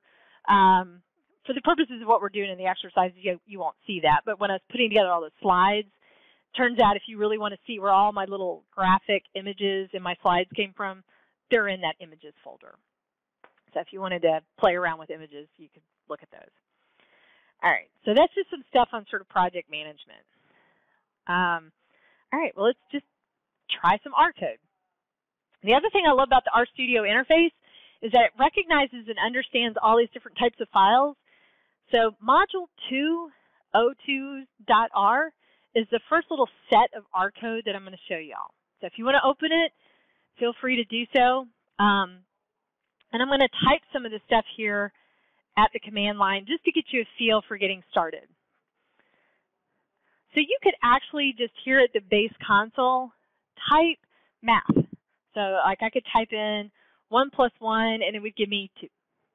I could type 2 raised to the power of 3 and I'd get 8. So I have the ability to come in here and use R basically as a glorified calculator. Turns out if I type in, it's too bad this wasn't a week ago, it would have been on Pi Day. And if I type in pi, I get the first, let's see, for 6 digits of pi. And, you know, there's other functions in here that I can call, like I could find, turns out log, the log function is a natural log. And something else to notice here is that I typed in log, followed by parentheses, and then I put a number in here. So SPSS sort of works this way with syntax, where you type a command and then in parentheses you put in. So like if you're wanting to find the mean across a bunch of variables, you type in mean and then you list in variable 1, variable 2, or item response 1, item response 2. Same kind of idea. SAS is sort of similar. There's some differences with SAS. But you're going to see this over and over, where we're going to have a thing where we type a function or a command, and then in parentheses we put in the data, or we put in the option, or the setting for whatever makes that command work. So you get kind of slow if I had to type this over and over. So it turns out I've actually put all of this stuff in a script. And so this is R code that's sitting in just basically a text file. Turns out I can actually look at this R code using something like Notepad.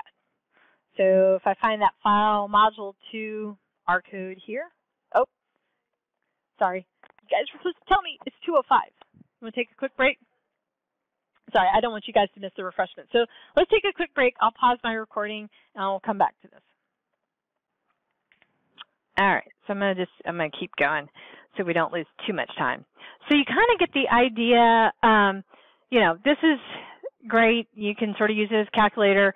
You can type commands in. You don't always have to save them. But in general, I think the workflow is better if you set up a script file that's just basically a plain text file that you're saving your R code in. And how I created this was I actually clicked on File, New File, and then there's a bunch of options here. And I'm going to show you guys R Markdown in a minute. But the first one I'm showing you is we're creating an R script. And again, it's just a basic text file, but R knows how to read the code, and it uses coloring to help you understand, okay, this is a data file, this is a variable, this is a command, this is an option, that kind of thing. So that's how I created this file. And so some of the coloring that you see going on in here is I've got little hashtags for my comments. So I've added comments as I go. So this is the beginning of sort of dynamic documentation. I've got a little bit of text and information with my code, but we're going to do a lot more with that. So that's what that piece is. If I scroll down just a little bit further, I've got some more code. So another thing about R that's different than, say, SAS, SPSS, and I would wager maybe even Stata and definitely JMP. One thing I love about JMP is that the data and the visualizations, the graphics are tied. So and for those of you, I don't know, not many people in here maybe have used JMP, but in JMP, I can have like a scatter plot, and in my scatter plot, I can actually highlight points in my scatter plot, and they will show up highlighted in my data table, which is awesome. SAS doesn't do that. SPSS doesn't do that. It turns out there actually are some add-on packages to R that you can do that. I can't name them off the top of my head, but I'm hoping more software picks that up in the future, and that's one thing I love about JMP. So a selling point for JMP. But all of those packages and all of those statistical software packages, even Excel for that matter, is you start with your data file, and that container has everything in it. It has the variables that you've collected. It has all the information on all of your rows, your cases, your subjects, time points, etc. R is a little bit different. So it was originally created, and so this is the part where it starts to look more like a programming language. Technically, it's an object-oriented programming language. So we have to create containers for these different objects. And those objects are most likely going to be your primary data file, but they don't have to be. So it gives you some added flexibility, which is awesome in the long run, but I will tell you, based on working with students and learning R, that's the biggest hurdle to overcome because it's so easy to create a variable on, out in your environment called age that's just out there by itself. It's just a list of the ages. But then in your data set, you have a variable called age that's inside the data container. So this is the part that gets a little tricky. So I just kind of want to show you a little bit about objects here. So just like I typed 1 plus 1, I can save that value and put it inside a container called A. And it turns out the assignment operator in R is this less than dash. You can actually type equals. That will work. I could type A equals 1 plus 1, and then the value of A would store, or the object A would store the value of 2. But the convention is to actually use this less than followed by a dash. And it turns out, remember I mentioned the guys that originally created S at Bell Labs? Their keyboard was not the standard QWERTY keyboard. It was actually a data entry programming keyboard. And there was a button on that keyboard that was the assign button that was this less than dash. Because there's always a great quiz that goes on in R. It's like, why do we have to use this silly symbol? Because that's what it was originally. So anyhow, so that's what that means. So it turns out, if I have an R script, I can highlight lines of code and just click run, and I don't have to retype everything down here. So it's kind of the method that we'll be using going forward. They're just having too much fun next door. The other thing you notice up here, when I did it the first time, I typed 1 plus 1 and it automatically spit back the answer 2. Notice here, I've got 1 plus 1, I assigned it to A and nothing happened. Where did it go? So up at the very top, there's a whole series of little buttons and tabs up here. I'm not going to worry about history, connections, or get, but the first one says environment. Oh, she went longer than I did. Anyhow, so your environment is basically all the things that you're creating and doing as you go. And it turns out in SPSS and SAS and stuff, something similar like that's happening under the hood, where things are oftentimes being created in temporary memory. They do stuff to it, and then the output shows up in the output screen or in the plot window or whatever it is for the software that you're using. R is more methodical about it. So I can create these objects, and then they start showing up in my environment, so I can track them up there. So just as an example, now that I've got that value of 2 stored, it turns out I can either run that code or I can just type the letter A and I can see, oh, it's a value of 2. The environment window up there actually shows me the value of 2 stored in something called A. This is the other reason I really like the RStudio interface, is that this environment window gives you a chance to peek inside and see what all's there. And then I can do things with it. So I've now got this object A. If I took and raised it to a power of 3, 2 raised to the power of 3 is 8. I could use that same thing, store it in an object called B. You get the idea. Just a couple of other things to show you. I can create vectors. So just know a string of numbers is called a vector. I can store them. I can do things with them. So I could take the numbers 1 to 10, multiply them all by 4. I could take the sign of those, and then I could store them in different objects, x1, x2, and x3. So if I run these, so now I've got more stuff. So initially I just started with some basic things, just an object that had a number, not terribly exciting. But now I've got these things called x1, x2, and x3. They're all numeric. They have 10 values each in them, etc. And this is the part that I really like about R, but again, is a piece that's a little confusing at the beginning. If I wanted to make a plot of, say, those values from 1 to 10 against the sign of those values, I'm going to make a really crude sine curve here, sinusoidal curve. And then these are some of the options in the plot command. So I'm going to show you in the help window, and it's hard for me to get the font big enough. I don't know why. I need to write to the editors of RStudio. I'm like, can you please just maybe it's just because I have old eyes. But can you please make the font size bigger by default in the plot or in the help window? Because when I'm teaching, especially got somebody in the far back of the room, they can't see it. But it turns out any of the commands that I've used, if you type them up there in the search for the help, it'll bring up the information page. So this is like looking up help in SPSS or in SAS or whatever, and you can go and read about it. And so it'll tell you what the plot command needs. It needs an x-axis data, it needs y-axis data, and then there's a bunch of different options. There's actually entire books written on how to do plotting and graphics at R. So you guys are just getting a little tiny taste. But the commands here where it says type equals B, B stands for both, so I'm going to have both points and lines.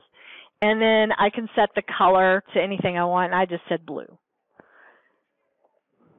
And so that's what each of these pieces are. There's basically 4 pieces of information going into the plot command, basically the X data, the Y data, what kind of plot, both points and lines, and what color. And then when it runs, you get a plot in the plot window. Make sense? Okay. I could get a little fancier. I could create one more vector. This time, if I go back and look at my environment window, this vector, again, it's 10 elements long, but now I've got these 10 colors. I've got red 3 times, blue 3 times, and green 4 times. And notice in the environment window it says it's CHR. It's character data, so it's text-based data. And you'll see this in SAS, and I think in JUMP, and even in SPSS, there's a different symbol for the kind of data that it is, whether it's numeric or string. You'll hear string used. And again, I could use this instead of using just a single color blue. I can now use this vector of colors, and you'll notice that my first 3 points here are red, the next 3 are blue, and the next 3 are green, or the next 4 are green. So you can have all kinds of things to play around with. Wait, I'm sorry, say it one more time. They are. So X1 was the series of numbers from 1 to 10, and then X3 is the sign of those numbers. And the last vector that I had were the colors, and I set the color equal to that container. So that container had all the colors, and so when it does that, it reads off the first data point's going to be red, the second data point's red, and third data point, and so forth. So like you could do something like this in a scatter plot and set the color according to gender or race or something like that to have it adapt the colors in a different way. All right, but up to this point, I now have all these objects, and they're all separate from each other. So, for example, in SAS, I can't do that. If I want to pull this variable from this data set and this variable from, so let's say, for example, I've got demographics in this data set, and I've got another data set that has all my lipid data. So I have the same number of subjects, and I can align them, and maybe they're all sorted and ready to go. But in SAS, I can't say, give me the ages from this file and everybody's total cholesterol from this file and make a plot. First thing you have to do in SAS is merge that data. Same thing in SPSS, same thing in well, Excel, there's a little bit, like you can actually technically make plots where you're pulling data from the same file but off of different tabs, but that gets really confusing. Anyway, turns out in R you can do that. So it's great, huge flexibility, but it gets confusing fast. So really, we'd like all of these things to exist in the same data set, and in R, sort of the default data type is something called a data frame. That's just the terminology they use. So most everything else we talk about data sets. Turns out I can combine all of these. So up here, I was using this little C where I combined the numbers, and it's just one little like variable, one little set of numbers. Turns out if I use the data frame command, each of these are 10 elements long, and I can put them together. And so when I do this, I get something up the top that now says data. Yay, we've got data. And 9 times out of 10, you're not going to be doing it this way. You're going to have a file, you'll download it, import it, it'll load the data set for you. And I'll show you something in a minute about that. But now I've got this thing called data frame 1. I probably should use something more descriptive than that. But there's some neat things with the RStudio interface. You can click on this, and you now can see here are basically now this looks like variable 1, variable 2, variable 3, etc. And over here at the far right, there's something that kind of looks like a table. If I click on that, and it kind of went sort of fast, it actually, under the hood, ran the view command. So it turns out if you weren't using RStudio, if you were using bare bones R, you'd actually have to type view data frame, and then it would open a window for you to look at it. So RStudio is a better way to do it, because otherwise you got to remember that command. But now you can come in here and see your data. And you can, turns out you can actually look at, you can do some sorting. So like if I wanted to sort things, if I wanted to alphabetize my colors, etc. It doesn't actually change the data structure, it just changes how you're viewing it. All right. There's some other things here, and I'm not going to go through all of these, just hopefully you guys will have some time to run these later. But it turns out there's ways to select data. So 9 times out of 10, you're going to start with a data frame. And then you're going to be pulling things out of it. Like you might pull out all the women.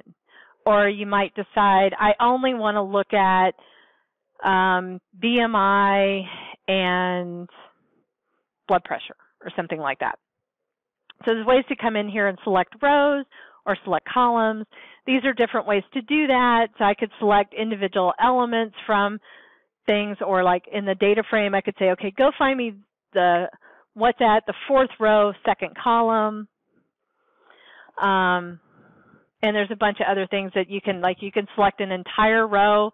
This is how to do that. I can select an entire column. But most of the time, you're probably not going to be working with it like that. I just wanted you to see it, because if you ever look at R code, you'll see stuff like this. But if you get a data set in, there's a function called the names command, which I can sort of see here, but if you're like me, most of the data sets I have, or especially working where I've got all the questionnaire and the raw item responses, 9 times out of 10, my data sets, I've got 3,000 variables and 50 subjects. So I can't view everything at one time. But that names command is really handy, because this will then give you a list of all the variables in your data set, and you can like do searches, and you can find where stuff is in your data set. So I just wanted you to see that. But the primary way that we actually select variables is using a selector operator, and it's the $sign. Computer programmers will call that the string, just like the exclamation point. Have you ever heard anybody call it bang?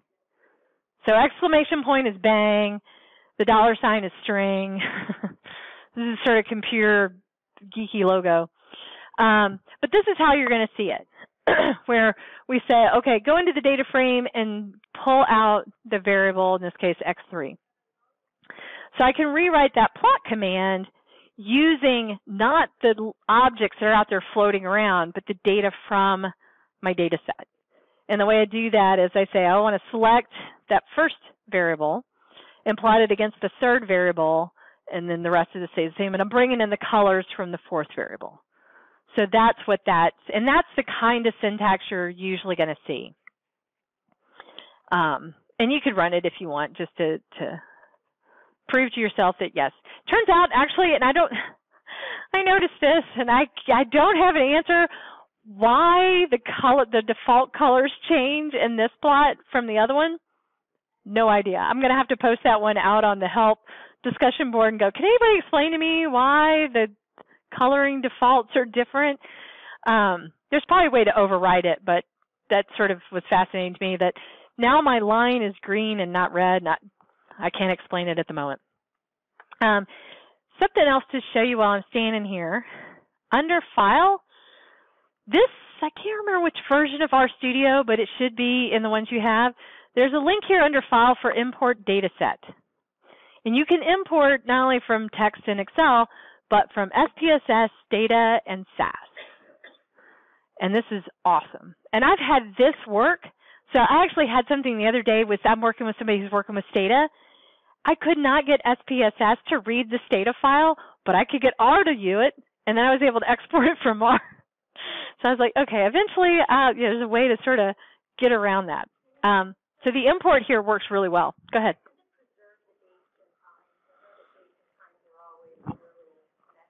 That's a whole other lecture. Dates and times are hard. Yeah, we can talk about that some more.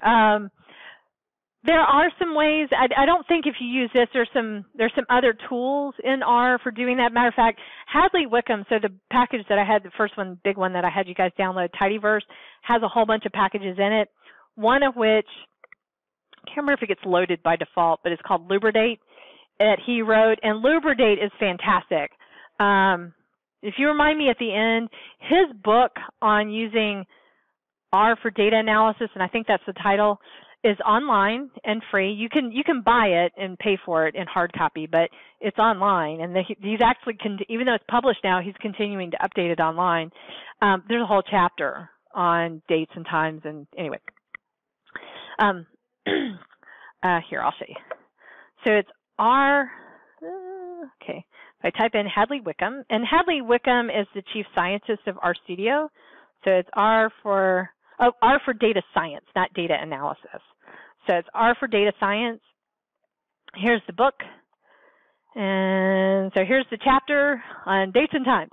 But it has a whole bunch of stuff. Now, again, it's a little programmy. So you kind of have to, you're sort of learning some of the heart and guts of some of the things in R. But there's some really good examples in here, and he does a pretty good job of laying those out and how to work with it. All right. So, okay. So just those are some basic things to get started using R. A couple other things just to point out. So I mentioned the environment that, like, as we were creating these objects, they're showing up here in my environment. So this is kind of like my data environment, but it turns out there's also a programming environment. And so this is a fantastic little, it's documented, but if you run this command, session info, and by the way, R is case sensitive. So this word is lowercase session, and the I in info is capitalized. So if you type it with lowercase I, it'll come back and give you an error. So just keep that in mind. 9 times out of 10, if you get an error in R, it's probably because there's a typo and you have a capital and it wants a lowercase or vice versa. But session info will tell you what packages you currently have access to. So if I run this, make it a little bit bigger so you can kind of see it. It gives me some basic information. It tells me which version of R I'm running. Y'all's may be slightly different because I think, honestly, it updated in the last couple of days. So you may have 3.4.4. I don't know. It tells me what platform that I'm running on. And this actually has been sort of fun in my big data class because, like I said, about half of my students have Macs and half have Windows. And we occasionally get some differences. Not so much in the output, but in how the software is acting, or the Mac users get one kind of error and the Windows users get a different kind of error. So sometimes this is handy to know if you ever post out on the help board, somebody will ask, well, what's your operating system? There's a whole bunch of other details, like this becomes important if you're working internationally to know what locale and all that kind of stuff. But you'll notice it says attached base packages. So when I said you install R, you get a basic stats, you get a basic graphics, there's some graphic devices stuff here. It turns out there's a built-in set of data sets that you can play with, some methods, and then the base software. So I haven't added in, there's some other things here that we'll just ignore this for a minute. So that's basically the attached packages right now. So I don't have any of this additional functionality. So remember I said you guys downloaded and you've installed these packages. To use the stuff that's in those packages, you have to load it. And that command is library. So if I want to use the functions that you guys are going to see some stuff with dplyr and ggplot here in a minute, I have to run tidyverse. And so when I run that, it'll do some stuff, and it turns out tidyverse is actually a collection of packages. That's why I had you download that one first. And you get this plotting. There's a whole bunch of other programming stuff. There's dplyr, and then there's some files for reading other files and stuff. Anyway, these come along with it. Now if I click session info again, I've got a ton more stuff. So in addition to my base packages, I now have all these other attached packages, and it turns out there's a whole bunch of other stuff that kind of gets loaded in kind of a temporary memory, and I won't get into all the specifics of this. Hadley Wickham talks a lot about this in his book if you really want to understand. But there's just a ton more things now that I can do without having to just use base R.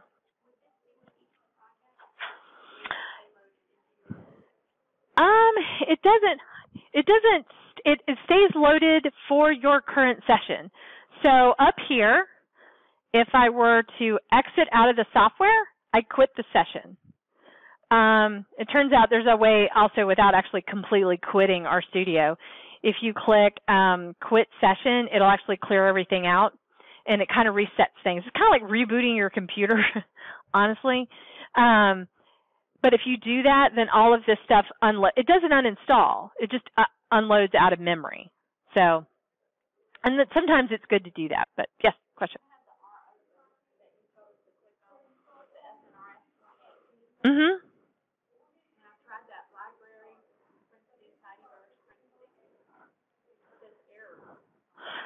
Okay.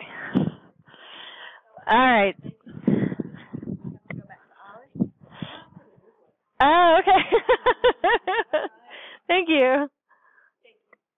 Thanks for taking pictures. And I won't be able to diagnose all of this. If you click on packages, does it show up in your packages list? So scroll down. I thought we saw it earlier. In mine it was, but this is the one that you, yeah. Click the little button next to tidyverse. All right, that worked.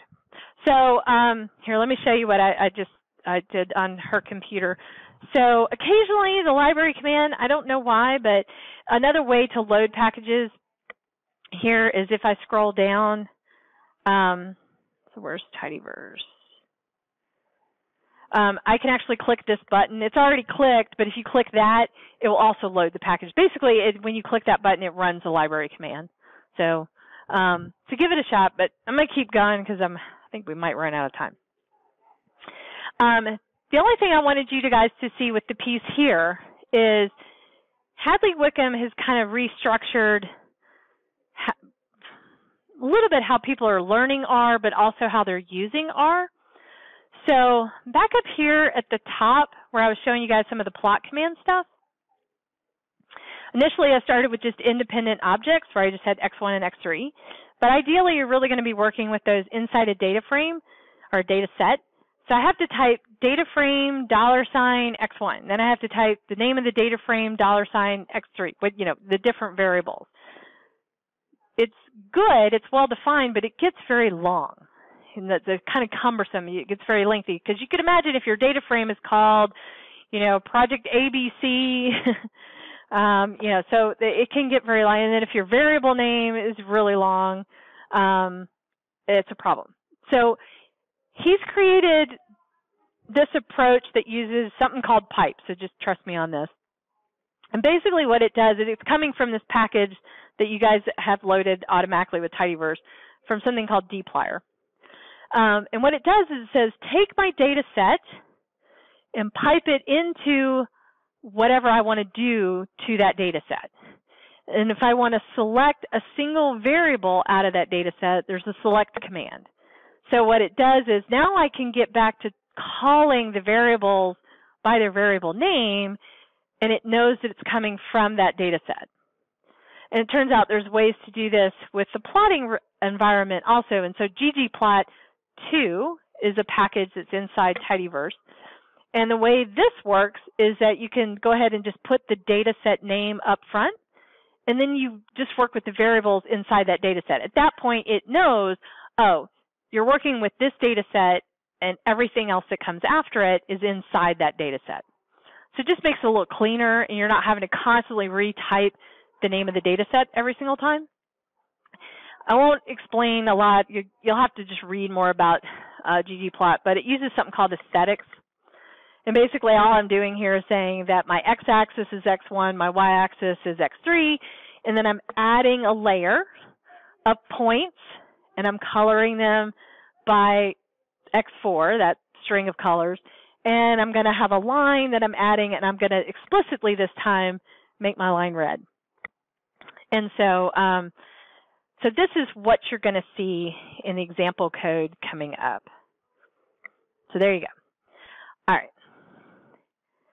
So module 3, and I'm just going to highlight some things in module 3 because I'm going to skip ahead because I've gotten too long-winded. So in module 3, what this does is this is a copy of the code that you're going to see in the R Markdown document that I'll show you in just a minute. The first thing it does is it loads all the packages. These are the ones that have functions later on that show up. And the first thing that it does, oops, and I have everything documented here, is it loads a data set out of the 538 package called Stake Survey, which is that stake survey thing that I mentioned about looking at risk and how well done or rare you like your stake. And then there's some other things that I'm doing down here, and the code's here for you. I'm not going to explain all of it. But basically what I've done initially is I've created a subset out of here based on the region of the United States that I want to look at. It turns out there's 9 different regions of how they coded this data from the United States. So for example, if I just wanted to look at the survey results from the mountain region of the United States, I could use a filter, pull out the data from mountain. I can do a table of the age category. So what it does is it says, okay, go and find the age variable. I'm going to create a table, and I'm going to calculate the proportions, multiply by 100, because I'd like to have all those in counts and percents. And just know for right now, there's a table package that allows you to make tables. I will say this, I'm giving you guys this code, but making tables directly from R is challenging. I'll just leave it at that. There's a lot more to read out there on that. But this sets it up where basically I've created that table of data and I bring it in. In this case, I'm making an HTML file. That's why that's there. But I put a label, ages in the percent. I've got a caption, which is like the title. And then there's some formatting stuff that Cable Extra package brought in. And then I make a plot. And so these are all just different layers that go in, but basically it's saying start with that subset of the data for the mountain region, and I'm going to look at how people like their steak prepared. So it gives me categorical response of like from rare to well done. And I'm going to color code them by gender. In this case, they called the variable female. So I think it was female was 1, male was 0. That's how that was coded. And then there's some other like labeling things going on in here, and I've added the 538 theme, so that GG themes package, if you want to make plots that look like at least how they looked on the old 538.com website, you can actually use their coloring and font style and all that kind of thing. So this code you're going to see in the R Markdown file. So what is R Markdown? You can actually, and if you have RStudio up and running, try this. Click on, if I can keep my mouse there, click on New File, R Markdown.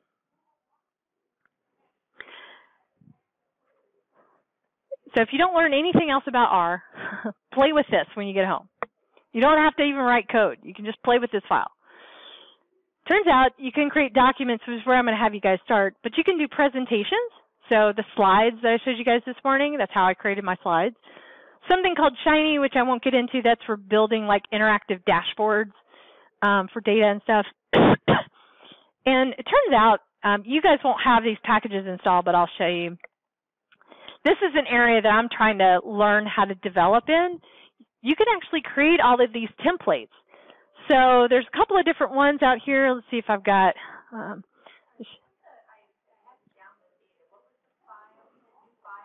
Yeah, under File, New File, R Markdown. Oh, if it does, then just click Yes and go ahead. It may prompt you to download something. But it turns out there's a package out there called Articles. And in that package, and they keep adding to this. So, for example, if I was submitting a manuscript to the ACS, to the American Chemical Society, if I come in here and click that template, turns out it's LaTeX code, heaven forbid. But it opens a file, and it has everything blocked out and listed the way ACS wants to see it. Like there's a section for abstract, section for background, all that. It's the template. And I can sit down and just start writing my article. And if I have analysis, I can put in a little bit of R code to do the analysis, or if I have something that I'm making a graph, it's all there. And when I'm done, I can save that file, send it to the ACS along with my data. They now have my data, my code, and the document, and they can compile it. And when you're done, it's going to look just like it looks in the journal. So I won't get a chance to demonstrate that, but just know this is an area of active development. Elsevier supports this. The PLOS journals support this. I think this is going to be the wave of the future with a lot of publishing. So for right now, let's just do a simple document. Type in some title, like my first document. You can type in your author name. For right now, I'm just going to use HTML. Out of the box, just so you guys know, HTML and Word will work today. If you want to do PDF, you have to also install a LaTeX package. So I'm not going to show you PDF. But it turns out if you want to, this turns out MikTeX and MacTeX for Windows and Mac are free. You can also install that. Once that's installed, then this should work. But for right now, I'm just going to click HTML and click OK. All right. So here's what R Markdown looks like. And there's kind of three pieces to R Markdown. The first is the header information. And just to let you know, this is something called YAML. Not that that's important. But basically, it's the header. And so it has already defined, because we typed this into the little interface at the beginning, as a title, my author name, today's date, and what kind of output file. In this case, I'm creating an HTML file. These other pieces that are in here are basically, this is code. This is our code that's embedded. This is actually setting up some stuff for Knitter when it compiles the document, and I'll show you that in a second. The rest of this is Markdown. So like I said, I wanted some really, really simple syntax for being able to change how the data or how the text is displayed at the end. So there's some things in here like these two hashtags says I want to set the word R Markdown as a level 2 header. The little less than greater than sign makes this a hyperlink. The word knit has two little stars next to it that makes it a bold word. So to learn more about this, if you click on Help, there's a button or a link here for it says Markdown Quick Reference, and it'll open this up in the Help window. And so it shows you that, like if I type a single asterisk on either side or a single underscore, it'll make whatever that word is italics. If I do 2, it makes it bold. I can change the style of my header, level 1, level 2. I think it'll go to level 6 actually, by just adding hashtags in front of it. I can make unordered and ordered lists. There's some line breaks, there's links, there's ways to embed images, block quotes, all kinds of stuff. But just know this file here is a default that you can sort of play with. And so one of the things, it turns out the base R package has these built-in data sets. There's one called cars. Basically it has miles per hour and or size in miles per gallon or something like that. Anyway, and this gives me just basically some summary statistics on that data set. And then there's another little section here where I can do a plot of another built-in data set called the pressure data set. And then there's some other marking in here that's changing the formatting of the text. So if you got that up here at the top, under knit, is the ability to create now a final document. So try clicking, if you've got it up, click knit to HTML. The first time you do this, it's going to ask you to save it. So I'm going to just call it my first doc, click save. And for those of you that just installed the software, it may also prompt you to install Knitter and R Markdown. It may ask you to do a couple things. So I know that went really fast. I'm going to do it one more time. If I click knit to HTML, it turns out, and this goes by pretty quick, there's a tab that opens over here called R Markdown, and it's processing the file. And then over here on the right, in the viewer window, you now should see something that looks kind of like a web page. It's got my header, it's got some information, it has this link, the word knit is in bold, it shows me a little bit of the code. Oh, speed and distance, I couldn't remember. So it gives me some summary statistics of speed and distance, and then here's my plot. Everything is connected. Right now you have generic text up there, but I assume that you're typing in. Mm-hmm.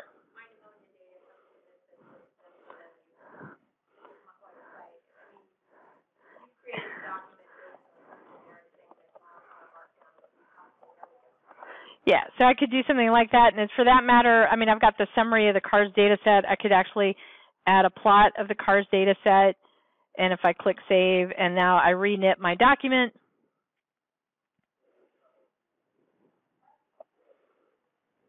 So here's the line that I just added, and then down here, here's the summary statistics. Here's the plot of the CARS data set. And, I mean, that was, what, 30 seconds? So it's fantastic. Right.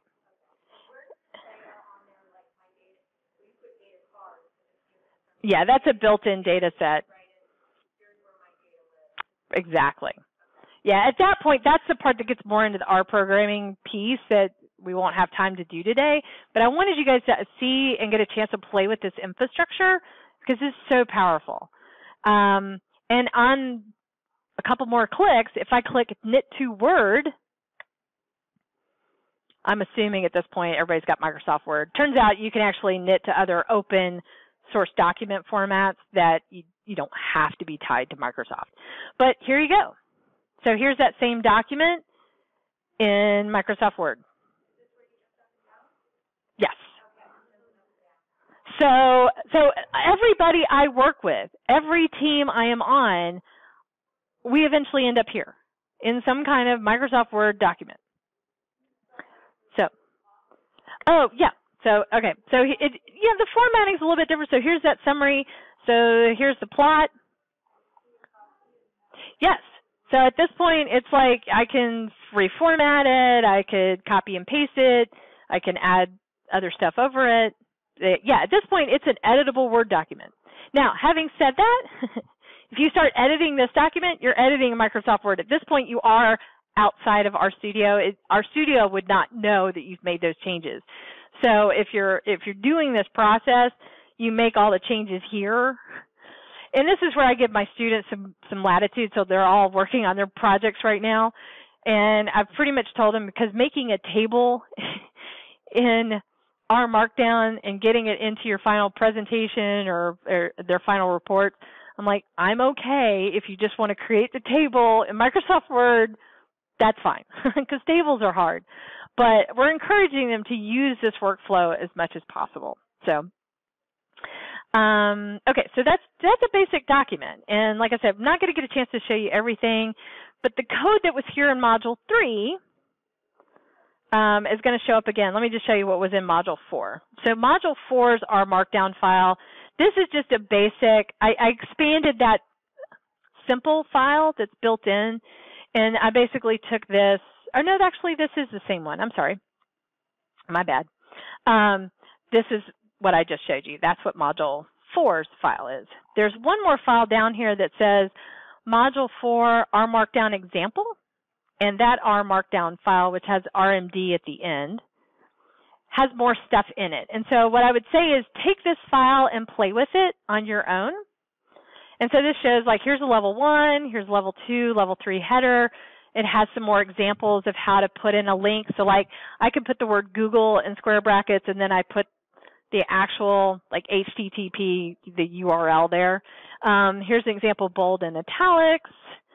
Turns out this shows how to put in just an example piece of code, a non-numbered list. Here's an ordered list, an example of a block quote, embedded R code, which you see here. And the thing you'll notice is that it starts with these 3 backticks, and then in curly brackets, it has the letter R.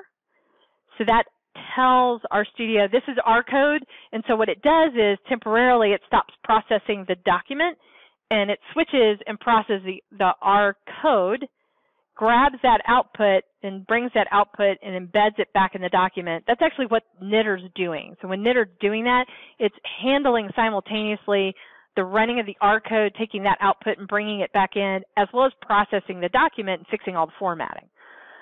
So that's the piece that I think is really kind of neat. And then there's a couple other examples, down here on making some tables. So as an example of how to make a table, how to put in an equation.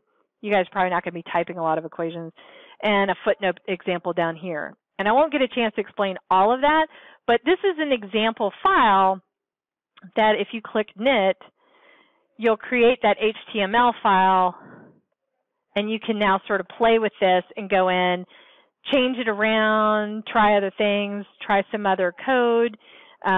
Here's an example of the table. There's the equation. Here's some footnotes. So, and again, you could send this to Microsoft Word. So I wanted to give you guys enough stuff that you could take it home and test it out. Let me show you a couple of other neat things with RStudio, or with R Markdown. So there's a couple other examples. There's a file here that says Module 4 IO slides, Module 4 Reveal.js, which I didn't tell you guys to install that package, so we can skip that one for now, and Module 4 Slidey. So it turns out, if you come up here to New File, R Markdown, instead of a document, I could do a presentation. So again, for the PDF, you'd need a LaTeX package, but these two, IO Slides and Slidey, are built in. And just for an example, if I click Slidey and I could say my first slides and click OK, it gives you a little template to play with. And it turns out when you're doing slides, these level 2 headers designate a new slide. So in this case, I'd have a slide that said R Markdown with a little bit of formatted text. This would be my second slide with some bullets. This would be another slide with the summary statistics of the CARS data set. And finally, a slide that has a plot. So if I click knit, first notice that the labels here have changed. It says IO slide, Slidey, or Beamer. Beamer's a PDF format. But I want to do Slidey. So if I click this one, oh, and it'll ask me to save it. So my first slides, and click Save.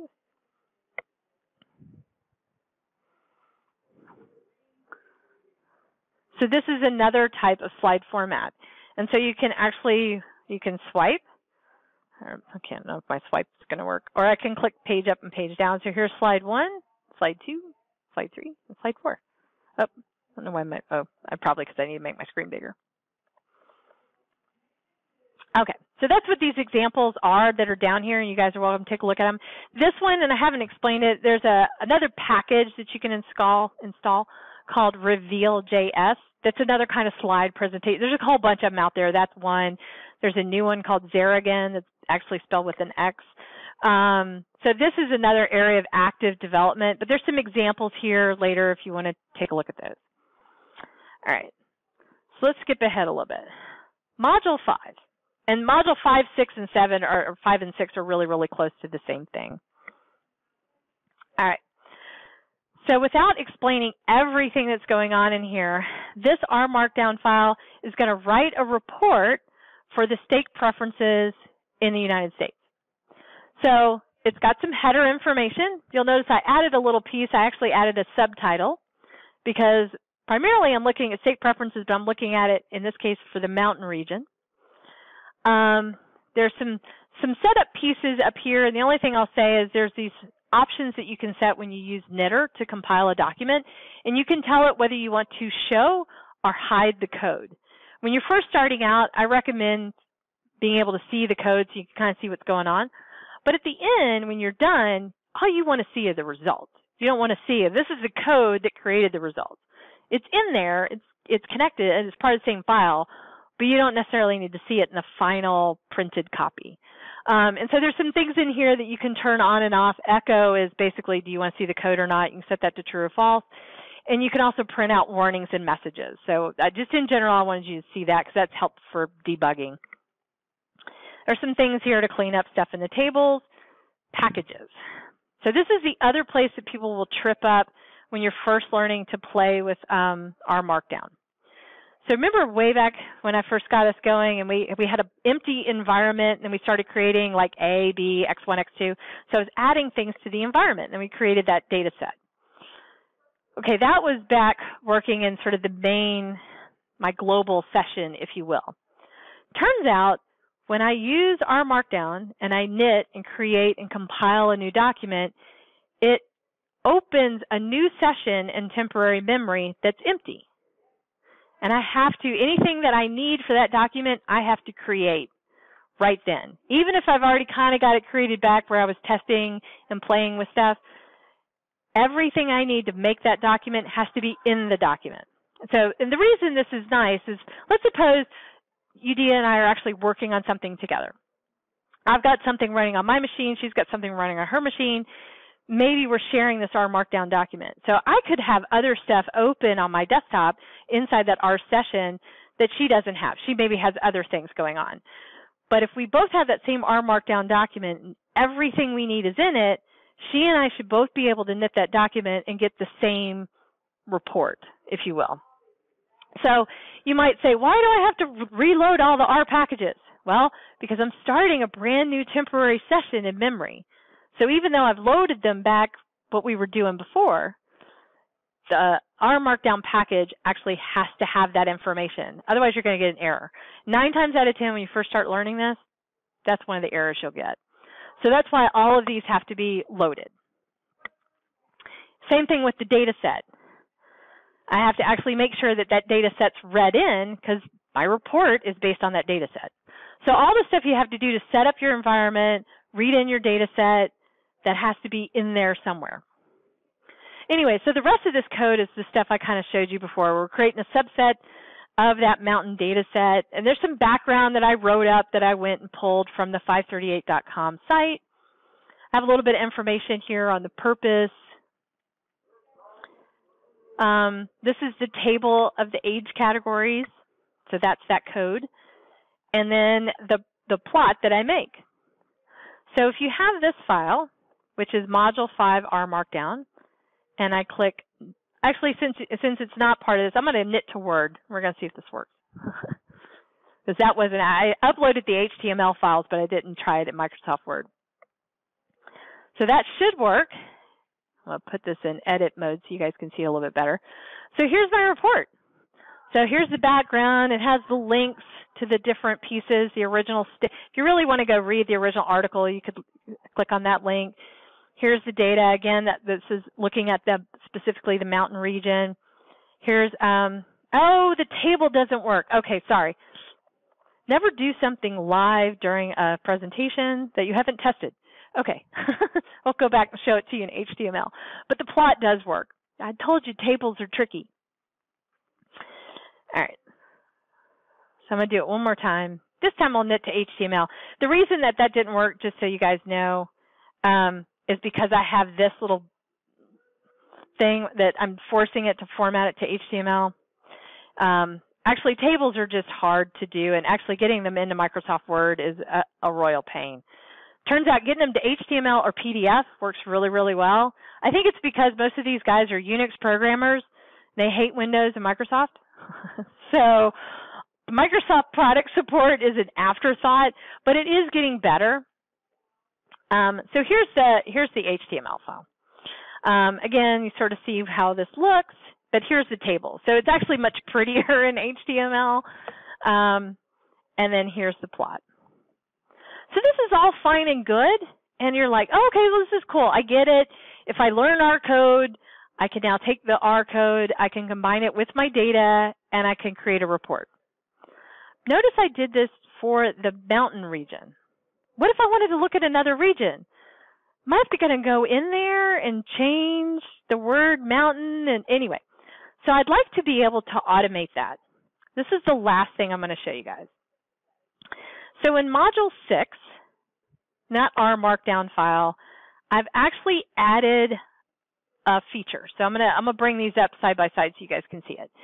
So in my original one, I've got title, author, a subtitle, date, and I've actually created 2 different output formats. That's why this shows up twice. And so that's all my stuff. But mountain is typed in here sort of manually. What if I want to change that?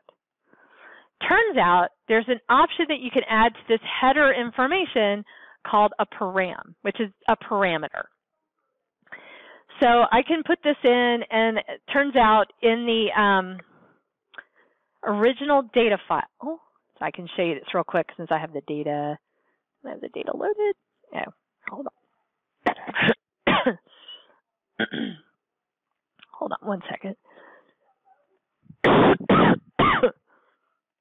I'm just writing this so I can get the data up here. So here's the stake survey data set. And inside here, it has a whole bunch of variables in it. One of the variables that's in here is called region. So if I want to use that information when I write my report, this is how I set that up. So the region here is actually a variable in the stake data set. So I kind of have to know that going in what data set I'm working with for this report. And it turns out, of the 9 different regions that are out there, one of them is New England. And I can show you really quick how to see that. So let's see. Hold on, let me make sure I'm typing this right. The stake survey. There's a table function. I'm just doing this so you can see it. So I can do a table quick. This just gives me a list of the categories. So here are the 9 different regions that are in the stake survey data set. So one way for me to write a new report is to type in what value I'm interested in. So I could actually have like a report for males, a report for females.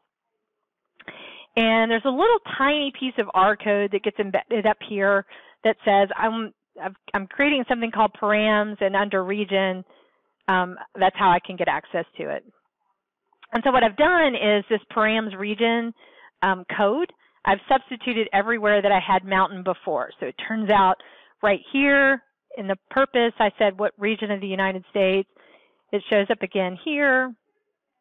Not so much there. It shows up here in my explanation of the plot, and then in the title of the plot, I went through and made those substitutions. So this time, when I click to knit to HTML, it's going to pull the region of the United States out of that header information. And so now instead of the mountain region, I've got a report for New England. All right. The last thing I'm going to show you is this last file, Module 6 params list. There's actually a much easier way to do this. It takes a little more programming on the front end, but on the back end, it's very simple. So I've made the substitutions where I'm using this parameter that I've defined for region. I made the substitutions. I can actually build a pick list. This is actually leveraging Shiny. I'm not going to teach you guys. I still don't even understand. This is as much Shiny as I know. This idea that you can build sort of these interesting dashboards. But it basically, now you're starting to build a user interface for the document. And this is how you set it up. There's some really good tutorials online on how to do this. But this time, if I take this document, instead of clicking it to HTML, By the way, if I just clicked one of those, it'll default to whatever default value I've defined. In this case, if I don't change anything and just click a knit button, it'll compile this document by default for the mountain region. But if I want to change it, there's an option here for knit with parameters. So if you've opened that params list, our markdown file, you click knit with params, notice down here at the bottom it says it's running shiny. So I now have this neat little interface, and I can scroll through and pick. So pick one. Which one do you guys want to see? East, South, Central. All right. I'm going to click knit. So when this runs, I should now get a brand new report for East, South, Central. And so I know I threw a lot at you, but this is the end goal, I think. It's not just that you've got your code and your data and everything's linked, but you can make this report more modular, more customizable, and if anything in your data ever updates, like so, for example, 538.com, I forget, there were like 500 people in this survey. Suppose they went back and did this survey again, maybe 5 years later, and they added another 500 people. Assuming that they didn't change the format or the variable names or any of that stuff, I could easily go back and run the same report, but now I'm running it against 1,000 people instead of 500, or 50 or 100 instead of 50, or whatever it is. So I encourage you guys to play with it. Even if you never use it again, just know it's out there, and that I think you're going to start to see more of these elements showing up in other software packages, and the publishing world is kind of starting to embrace this a little bit more, and the software designers are trying to make it more integratable and so forth. Any quick questions? I've got a couple more like help resource things I want to show you guys before we break up, but there is a way to do it. I can't remember right this second the code to do it, but it is, yeah, you can do that. And when that knit with parameters module pops up, it would have multiple things. Like you'd have, like suppose I had region, gender, and something else. I could have it where I could select different things. So it is possible to do that. It takes a little more shiny programming, and I don't know all of that. If I had to guess right now, I would say it's basically just simply something like this that you repeat for whatever that next variable is. So like if I wanted to do gender, I'd probably just, same sort of format. It said instead of 9 choices, I'd have male and female. I mean, you could have more than that, but anyway. So I think it's definitely doable. I just haven't built one yet. So good question. Anybody else? All right. So while you guys are sitting here captive for 5-10 more minutes, so places to go and get help. RStudio itself is fantastic. So in addition to their products here, if you under their resources, there's all these cheat sheets. So I saw a little bit with that R Markdown little help viewer. But there's webinars and videos and a bunch of online learning that's available. And it's all free and very helpful. There's a website out there called I typed it wrong, sorry, not Try-T, Pink Video, okay, Try R. It's done by a group called Code School, and this is free. And it's kind of fun to do it because as you finish each chapter, you get a badge. And so like this first one, if you click on our syntax, you don't even have to have R installed on your computer. This is all done through their interface. So it says, for example, suppose I wanted to type 1 + 1. The answer is 2. Yay, it's printed immediately. And you get the idea. So it's almost like an online game. And it'll walk you through learning these different modules of R. If you guys want to learn more about my materials, any of you guys ever used or seen Coursera? So on Coursera, if you type in reproducible research, I think, hold on, we'll see how fast internet is here. Hey, I came to the top. Could just be because it's something in my search engine.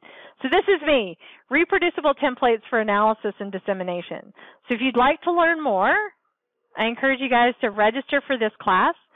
You can enroll and take it for free if you want to.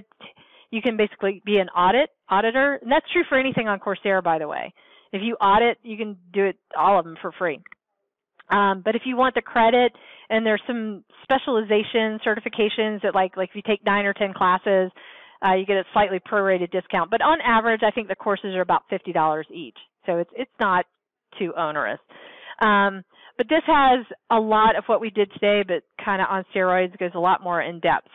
With any luck, hopefully I'll have a book out of this in the next year or so. We'll see. I'm working on it. Another one that's really good is Data Camp. And I just started a contract with them for another kind of course, but I'm just starting to work with them.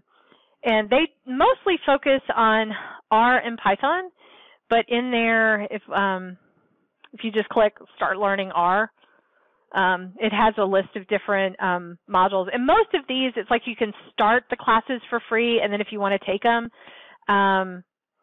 you have to pay some money. And they have like a yearly subscription. And watch for sales. Like around Christmas, they had a big promo, and you could get the whole year for a half price.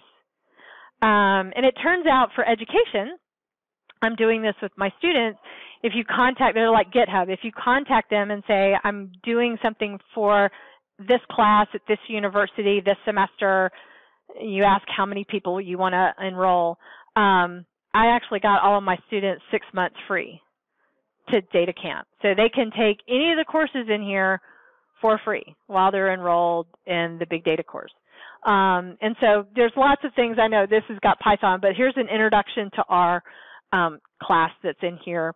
And this is a little bit different. This is not so much, Coursera is more like, here's a video, here's an exercise, submit your assignment, that kind of thing. Data Camp is more like an online game. It's a little bit more like the Try Our website. You get XP. How many of you guys know what XP is? Okay, good. I don't feel so bad because when somebody asks me, I'm like, I don't know what XP is. My dad went, you mean Windows XP? My son goes, it's experience points. Evidently gamers, you get XP. Anyway, I didn't know that either. So you accrue these experience points. And so what it does is, let's see if I can sign in real quick.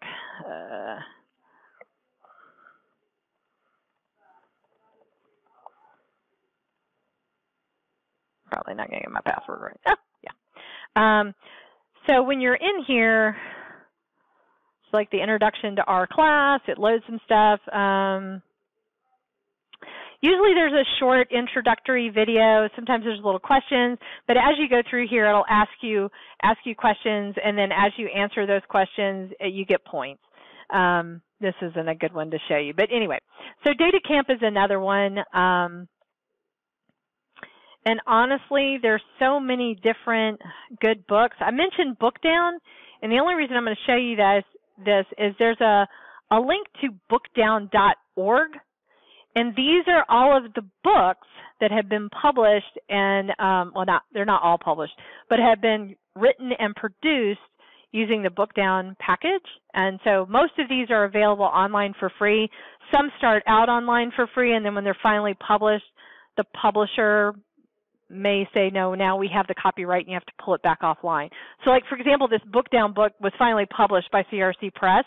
Initially, when UEG was writing it, you could go out and get everything for free. I did go buy it. I feel like I should support them. But now I think like the first 3 chapters are available online for free. Here's Hadley Wickham's book. His is completely online for free. I mentioned Roger Ping. There's some of his books. Text Mining. This book got published last year with Julia Silge, and it's fantastic if you want to learn about using R to manage and manipulate text. There's the exploratory analysis book down here. Roger Ping's written several, and you get the idea. So, and some of these are more well done than others. Some of these are in development, but I encourage you to take a look at it. So, I'm going to stop there. You guys all have my email. Feel free to reach out to me. When I get done with the recording, I will get it posted online and email everybody back. Did everybody get an email from me? I had a bounce back from one person. I wonder if it's the person that didn't come. So, all right, I'm going to stop my recording.